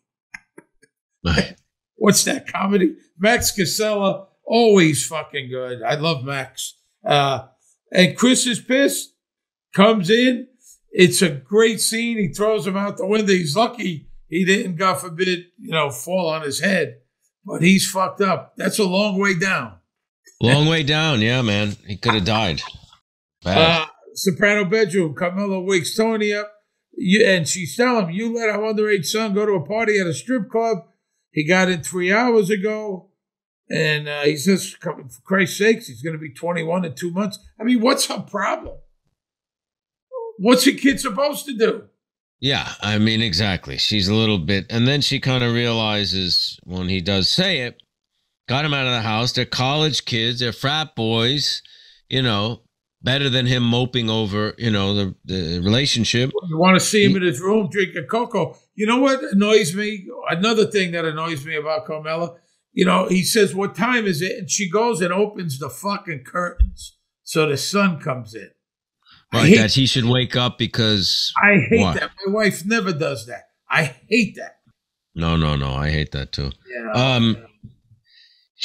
It is weird that, right, he could be, in the army and die in Iraq in a war, but he can't have a beer. That's kind of a ridiculous... Can't have a beer. They're worried about him at a strip club. Even she should be encouraging that. So what? She should. So what? And especially to get over this girl. Paulie's car, you see Paulie, he's pissed. He's driving, very intense. Hilarious. His face is just fucking hilarious. Pork store, back room, Tony and Christopher talk. He says, "I did a stupid thing. I won't deny it. I just hung up with Paulie. His nephew got 6 broken vertebrae. Christopher's house, and he tears up the lawn. This beautiful lawn that we saw earlier, Christopher talking on the stoop, and his wife and baby were on a blanket in the front lawn. It's a beautiful, beautiful lawn, beautifully landscaped, and it cost a lot of money, and he just tears the shit out of it. And it's $40,000. It's scary. Kelly and the baby are in the window. Maybe she's going to crash right into the front door. She doesn't. Yeah. Very scary. This is the second time Paulie flatters retired to my face. It's my father-in-law we're talking about. It's my family. And Tony says, "If you were around, this bullshit could have been handled with a conversation." And he says, "Yeah, I tried to talk to you, but that wasn't a good time to talk. They were doing business." And he says, if you flouted his authority is another kind of misuse of words, because flout means disregard. He's not disregarding his authority. He's disregarding Christopher's, disrespecting Christopher. But it's kind of funny. But if you were around more, if you had your finger on the pulse, we would have squashed this in the room. Well, he could have left me a message, and Tony's right. He says, "What, you're going to leave phone messages about interstate hijacking? What are we going to send, emails and faxes?" This is a face-to-face business, and he's right. Yeah. Absolutely. Christopher's not around. this kind of shit, if you're around more, you talk about it, it comes up. Now you got to pay for the hospital bills. Christopher kind of feels Tony doesn't give a shit about him, basically, which is and isn't true. I think he's caring less and less about him. That's for sure. Christopher's house, Paulie's finished trashing the place, really trashes it, and leaves. It goes back and forth. It's the way they did it is really good. Then Christopher goes home, calls Tony in the car. He tore up my fucking lawn, drove his car right up. I love the way you delivered this. You were great in this episode, by the way. Drove his fucking car right up in the grass. Just for, I'm fucking relaxed. I'm not going to do nothing. I mean, the way he delivered it. Because I love you. He's very... Christopher is fucking pissed. I'm committed to my work. I'll sit tight and hold my tongue and not cause no problems for you. 40 grand in landscaping. A lot of money. A lot of money, yeah. A lot of money. I think, I got to be honest, Paulie is way out of line here. Well, Christopher threw his nephew out the window. No. From the beginning. With the power. From the beginning, totally, 100%. And he doesn't do that. He's out of fucking line here. Okay? AJ stands at the frat party. AJ stands with Jason and Jason. Victor arrives. Victor's a guy who owes them money. He's gambling. And now he wants them to give him $1,000 at 2.5 points. My father's sending my check this week. Spoiled kid. The father sends money. This kid's gambling. He's in deep to Jason and Jason. And then if not, you see this guy right here. It's Tony Soprano Jr. Once again, they're using him like they did in the club. Tony Soprano, they're using that. We got muscle here, even though he's a little guy, this is Tony Soprano's son. All these kids know who Tony Soprano is. These frat boys, they wouldn't be so tough. Their fathers are all wise guys. So the two Jasons, they're punks. I'll be honest. I see them as punks here, Sure, absolutely. They're fucking daddy, Well, when I was young, when you had these kids used to drive around with Cadillacs, they used to call them Dadillacs.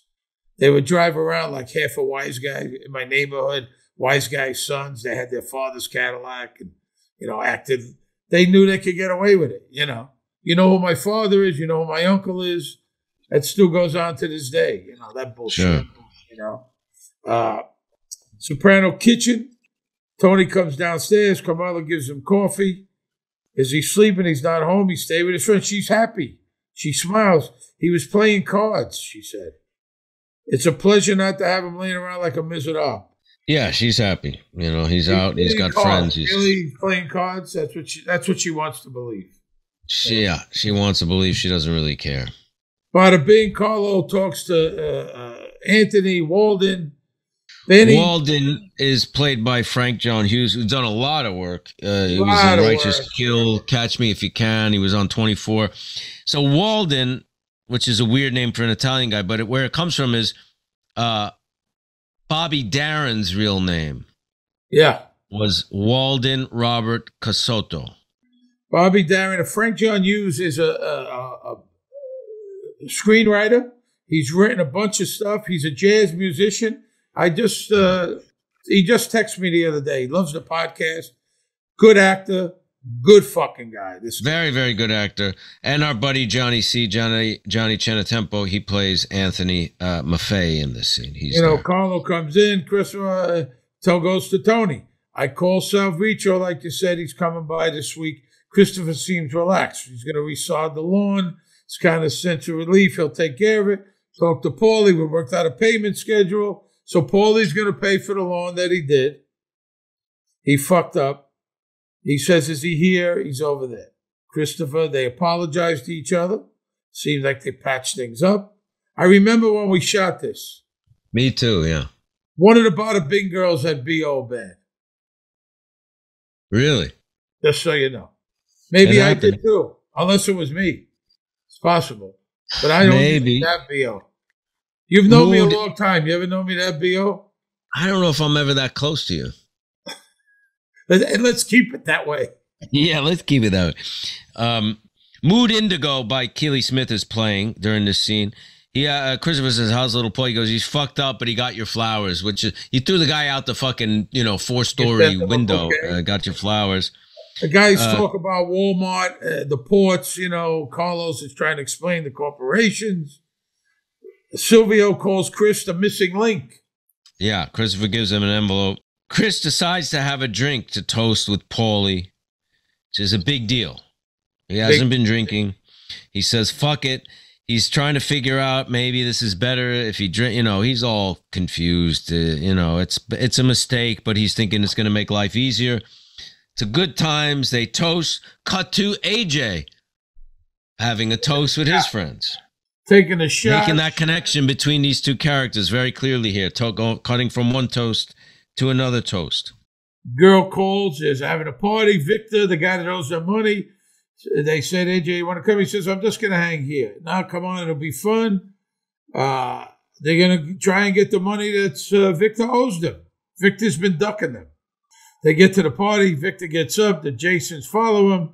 They take him out physically. They're punk, these guys. They're punk Guidos with their fathers, AJ jumps in the car. They shove the kid in the car. In AJ's car. They drag him out to the woods. They beat him up. They hold him down. And then they pour sulfuric acid on between his toes. Yeah. We want to see what happened when you mix it with toe jam. He's screaming. AJ's holding him down. It's kind of tough to watch. Really tough to watch. But AJ's kind of getting a rush out of it, it seems, in a weird way. Yeah. Tough to watch. Very strange. I never heard of anyone doing the sulfuric acid. Yeah, that's pretty sadistic. Not like that. No, it's pretty sadistic. Cut to the bada bing. Christopher's drunk now. He's talking about, you look at your kid, they look back, it's you. I mean, he's getting drunk, he's getting honest, he's talking about something that's meaningful. And they just mock him. How do I put myself up for adoption? Yeah, she'll be working here in 2027. Paulie's out of line here. He's out of line. What the fuck is he doing? He's out of line. He's being Everybody's laughing.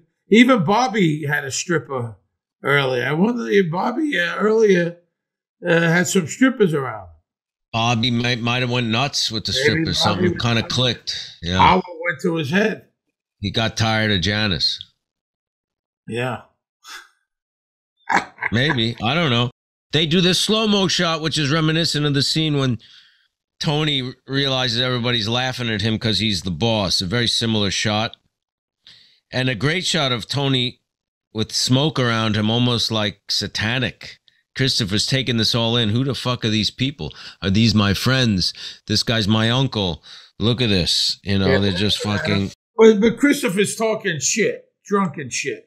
He's talking shit, but if they're his friends, they should have said, hey, come on, let's sit down. Let's have, I hate let's that. Get out I hate that talk. I hate going out and you either a friend or a guy at the bar and he's fucking drunk and he's talking bullshit. I hate philosophizing. You don't like that? No, they talk religion. They talk this. They stop the bullshit. You want to talk when you're sober. I hate that. Just go, have a good time, a few laughs. I don't want any of that getting deep bullshit. Yeah. Sentimental bullshit. I don't want to hear it. I hear you. They get deep. You want to relax and have a good time if you're out drinking. All I want. I want to hide in the corner. I want to fucking get a little fucking half in the fucking bag and leave me the fuck alone, goddammit. Is that too much to ask, Michael? No, not at all, Steve. JT's apartment. Christopher is drunk. He comes in, knocks on the door. He says he's losing it. He is. He's really kind of unraveling here.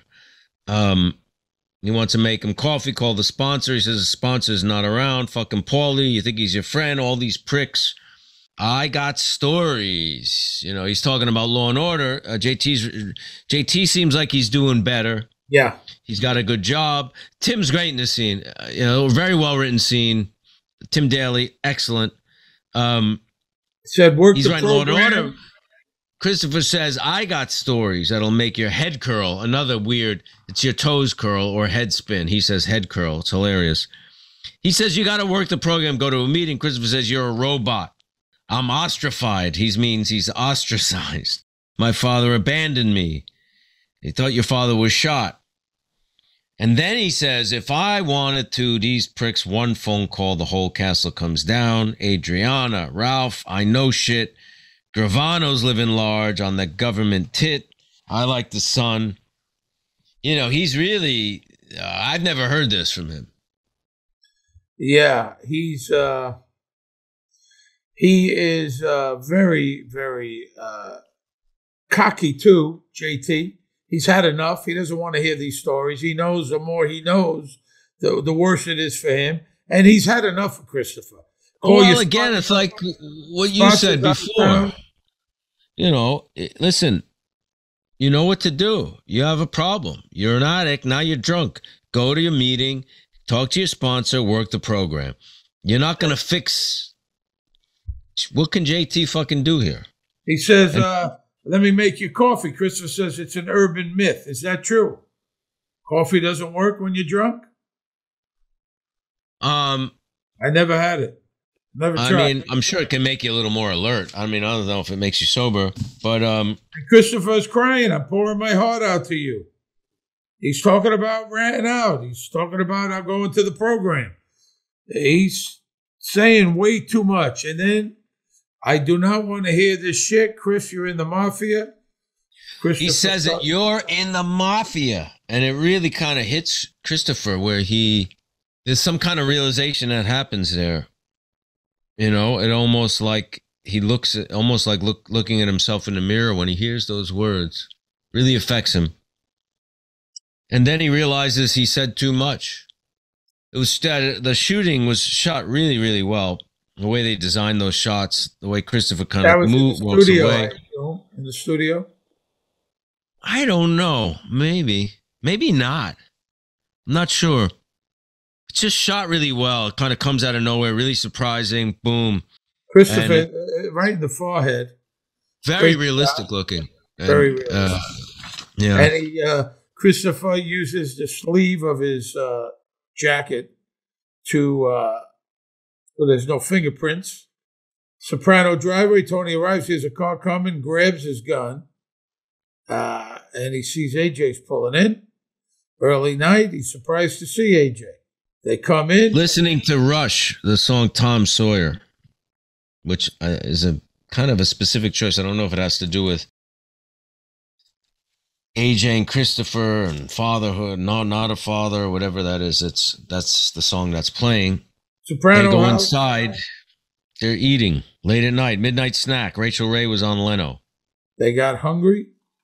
They're making pasta. And Meadow had a mystery date she refuses to discuss. She went to had coffee with someone, and they're in a good place here, the family. AJ seems to be okay. He's teasing Meadow. Tony and Carmela smile at each other. Here's the family. It's 11:30 at night. They're having some pasta, and it seems to be at the moment all is well. Although, look at what just happened, right? All's well, but you're coming from AJ witnessing this horrible attack on somebody. But Tony being... Seems all is well. Rachel Ray, who I love. I've done the show many times. I'm sure you have. She's a great cook. Yeah, we know Rachel. She's great. We like Rachel a lot. We like Rachel a lot. My father used to do that once in a blue moon. I didn't get along with him. But once in a while, I would come home late, and he would be making something good. And we would sit down and eat, kind of like that. Like what, for instance, for example? He would make mussels with linguine mussels, like, 11 o'clock, 11:30 at night. He would just, everybody would be sleeping, and he would just be making something, sauce. He was a good cook? He was a good cook, yeah. That he could do. So once in a while, I would have that. I remember one time I was working at Umberto's fish house, and they gave me a couple lobster tails to take home. 2 or 3. They gave them to me, and I brought them home, and he made them right then. After work. Just stuck in my mind. One of those things. Christopher is drunk.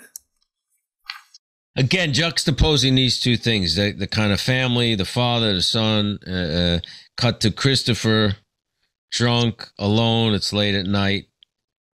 The Valley by Los Lobos is playing, which is a great song, really fits the mood. It's a wonderful, great band. And he's fixing this tree, almost like planting roots, but it's like a last-ditch effort to do this, and kind of a too little, too late. You know what I mean?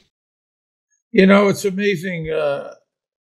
Christopher could just, I know he was drunk here, but just kill someone. It doesn't, these guys could just kill and it doesn't mean anything. Yeah. It's like, they kill someone and then go sit down and eat. No big deal, right? Yeah.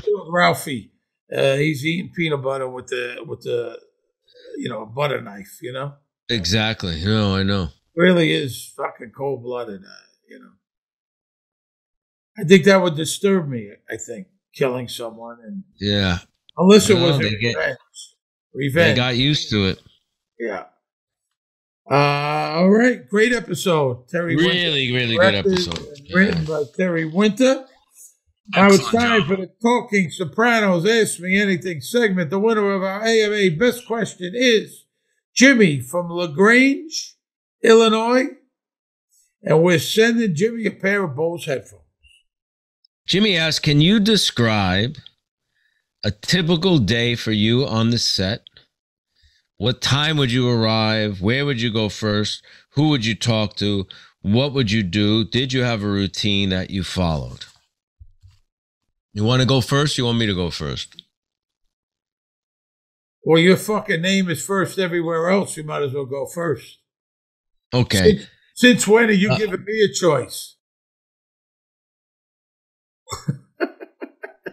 Typical day. Well, there's no typical day, right? Every day is different. But usually on Monday, you'll start early in the morning because you've had the weekend. There's a thing called turnaround. So when you finish work, you're supposed to have, as a union rule, 12 hours before you come back. So if you start the week on a Monday morning, say at 7 o'clock or 6 o'clock, you might wrap 8 o'clock, 9 o'clock. Now you have 12 hours, so you'll come back at 9. So that keeps getting pushed. So by Friday, you might come in late and stay really late. If you have a night scene, sometimes you'll do something called a split. Split means half day, half night. Maybe you'll come in at noon, you'll go to midnight, you'll come in at 2, you'll go to 2, something like that. But a typical day, maybe you'll come in at 7. I always like to have coffee. My routine is usually I have coffee when I wake up and I eat at home. They have breakfast on the set for the crew and the cast. I like to eat at home, but have another coffee when I get to set. And I like to have that coffee. I like to get my sides, which is that day's scenes. They're usually waiting for you in your dressing room, as is your wardrobe. I like to have coffee and get my sides. I like to highlight my lines in the sides, look them over. I hate when they all right, go right into make. I don't like being rushed when I get to set. And they always try to do that. They always act like there's no time for fucking anything. I like to sit, drink my coffee, go over the lines. Then I like to get fully dressed in my wardrobe, then go to hair and makeup. I don't know why. That's just like the habit I got into. So you'll go, some people get dressed first, some people don't. Then you go to hair and makeup. Then you'll get wired, which means they'll put a microphone on you. And then you'll rehearse the first scene of the day. And you'll rehearse for camera. And then you'll go and wait till they light the scene. They'll bring in the stand-ins, which are, people around your height, your size, and they'll light the scene. And then you start shooting. And then you'll break 6 hours into the day, have lunch, sometimes take a nap. That's not always the best thing because you could get kind of tired. You'll have lunch on the set. So if you're on location, I like to go somewhere near in the neighborhood maybe and have lunch at a restaurant if there's time. Sometimes there's only half-hour lunch. Sometimes there's an hour lunch. Sometimes you might not be in a scene in the middle of the day and you'll have a couple of hours and you might want to go take a walk, go out for lunch somewhere else. And, and then you shoot till wrap. That's pretty much how my day would go. Steve, what about you? I bring my own sides. I need big sides. Now, what about breakfast? Do you eat at home? No. I wake up at least 2 hours or 2.5 hours before they pick me up. If it's really early in the morning, like I have a 6 o'clock pickup, I'll get up at 4:30, 5 o'clock. And what do you do? I drink 2 cups of coffee at home. Right? That's all I do. I'll look at the newspapers online. I listen to some music, maybe. 2 cups of coffee. I don't have coffee when I get to the set. I have my sides already. I use big sides. I can't. So do I. Sides, so I got to get big sides. I bring them home. I already have them circled. I don't highlight mine. I have them circled. I got my shit. I know it. Like we've talked about, I knew it the night before. I don't really even look at it in the morning. Okay? Get to set. They'll order me breakfast. I'll rehearse in street clothes. And then I'll go to hair and makeup. I'll change my shirt. Go hair and makeup. Go get dressed. I'd like a 10-minute warning. I don't like sitting around in the clothes. Then go down to the set. I'll ask them for a bacon, egg, and cheese sandwich or English muffin. I'll have a Manhattan special. I have the same breakfast at home every day when I work. Same thing every single day. Is that a superstitious thing? No, it's what I like to eat. What's superstitious?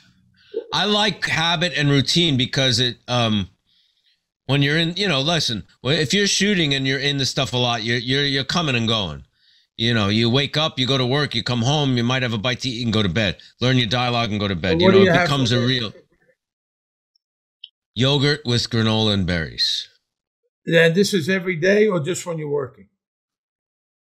I have it almost every day. It's once in a while if we'll go out and have an omelet or something like that. Usually that's what I have every day. But I like routines when I'm working because, it kind of keeps things simple so you can focus on the work. Because like I said, if you're shooting a TV show, you're working 14 hours a day, 5 days a week, you got to be focused. And if you know what you're going to do, you don't have to think about this or that. You have your routine. It grounds me. I'll tell you the truth. I hate going through hair and makeup and putting on costumes. Me too. When I directed the movie with you, Hungry Ghost, I directed a couple of commercials and stuff. I love coming to set and not having to do that. Yeah. Because I enjoyed being on set. Or when I was doing Sopranos and I was a producer on set for an episode I wrote, I loved coming to set and not having to go through hair, makeup, and wardrobe. Well, I just hate it. What's the worst is when you got to change 3 times in a fucking day. You got 3 different scenes in 3 different locations, 3 different days they take place, and you got to keep going upstairs and changing. That's a pain in the ass. Yeah, that's a pain in the ass. I hate the feeling of makeup on my face. It just, I hate makeup. Some news anchors, they walk around all day with makeup. A lot of actors will wear makeup. You know that a lot of actors, when they're doing a red carpet, they'll have makeup before the red carpet, like at the Emmys and shit like that. Absolutely.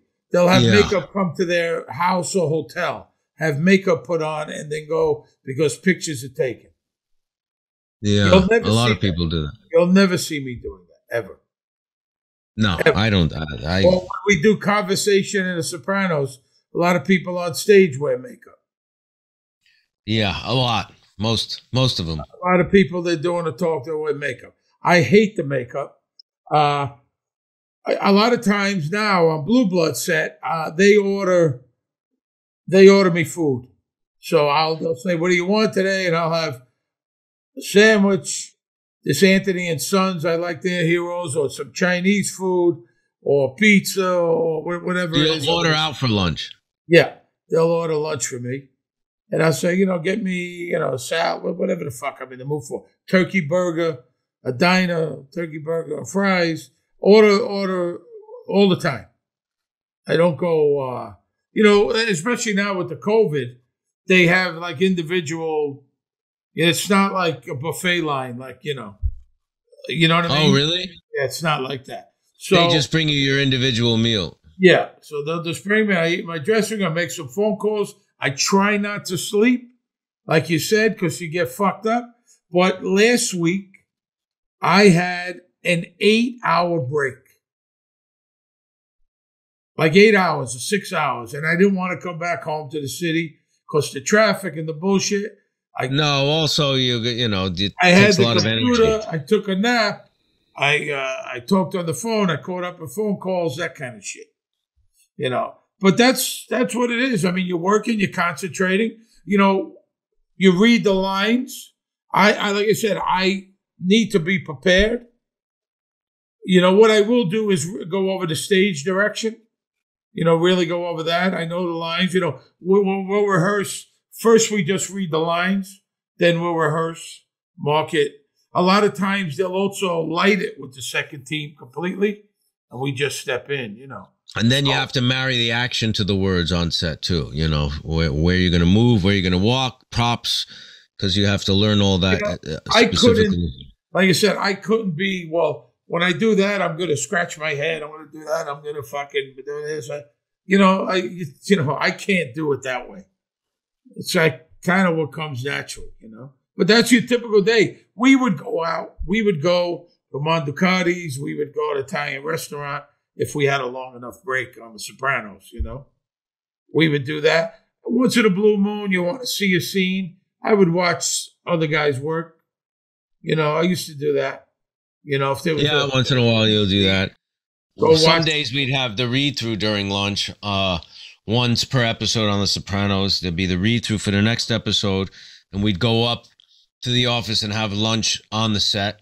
In the office, there'd be a sandwiches and stuff for us there. Then if after like 12 hours, there's something called second meal. And if you're shooting like a split or a late day, sometimes that could come like really late, midnight, 2 o'clock in the morning. And usually they'll order that from a restaurant. They'll get like pizza, they'll get, Thai food or Chinese food or Mexican food. A lot of times you take it home because, you wrap and there's a ton of food, like a ton. So you grab a couple of chicken parm sandwiches or whatever, take it home for the road. I tell you this, almost every set that I've ever worked on are very accommodating to the actors. They want to make you feel comfortable. The ADs are professional and courteous. They treat you nice. You want something, you need something, they're there for you. Your pants are too tight. Your shoes are too tight. You call the wardrobe person. They're very accommodating. So, that's that. I very rarely ran into a problem with that. Yeah. No, pretty much always. Always. I've met a lot of great people and worked with a lot of great people in this business, and I'm very grateful and lucky. So there you go. Thanks, Jimmy. Jimmy, enjoy your Bose headphones. And that's what we do all day long. Eat. Eat, eat, eat. Thanks for listening. Remember, new episodes are released every Monday. Please subscribe to the Talking Sopranos podcast on YouTube, Apple Music, Spotify, Amazon, wherever you get your podcasts. Follow us on Twitter and Instagram and like us on Facebook. Right now, official Talking Sopranos merchandise. Only got a few episodes left. Get it while you can, because it's going to go away. Go to TalkingSopranos.com or through our YouTube channel. Our executive producer is Jeff Sussman, producers Andy Verderam. Our music was composed and performed by Elijah Amerton. You could hear more of Elijah's music and the band Zopa, which Elijah and I playing together by clicking the links on TalkingSopranos.com. Our production crew includes Ty Verderam and Sierra Schirripa. Talking Sopranos is a Pod Jammed production. All right, what do we got? 4 left? Not much. Not much. 4 left. Wow. Yeah, we've done Are a we lot of gonna have these. a party? We're gonna have a rap party, me, you, and Andy. Should we have a rap party? I think that's a good idea. Andy will get all fucking smoked up with a bong and drink and everything. Yeah. Well, by then it'll be okay. That I wouldn't mind. I'll see you next week. See you next week.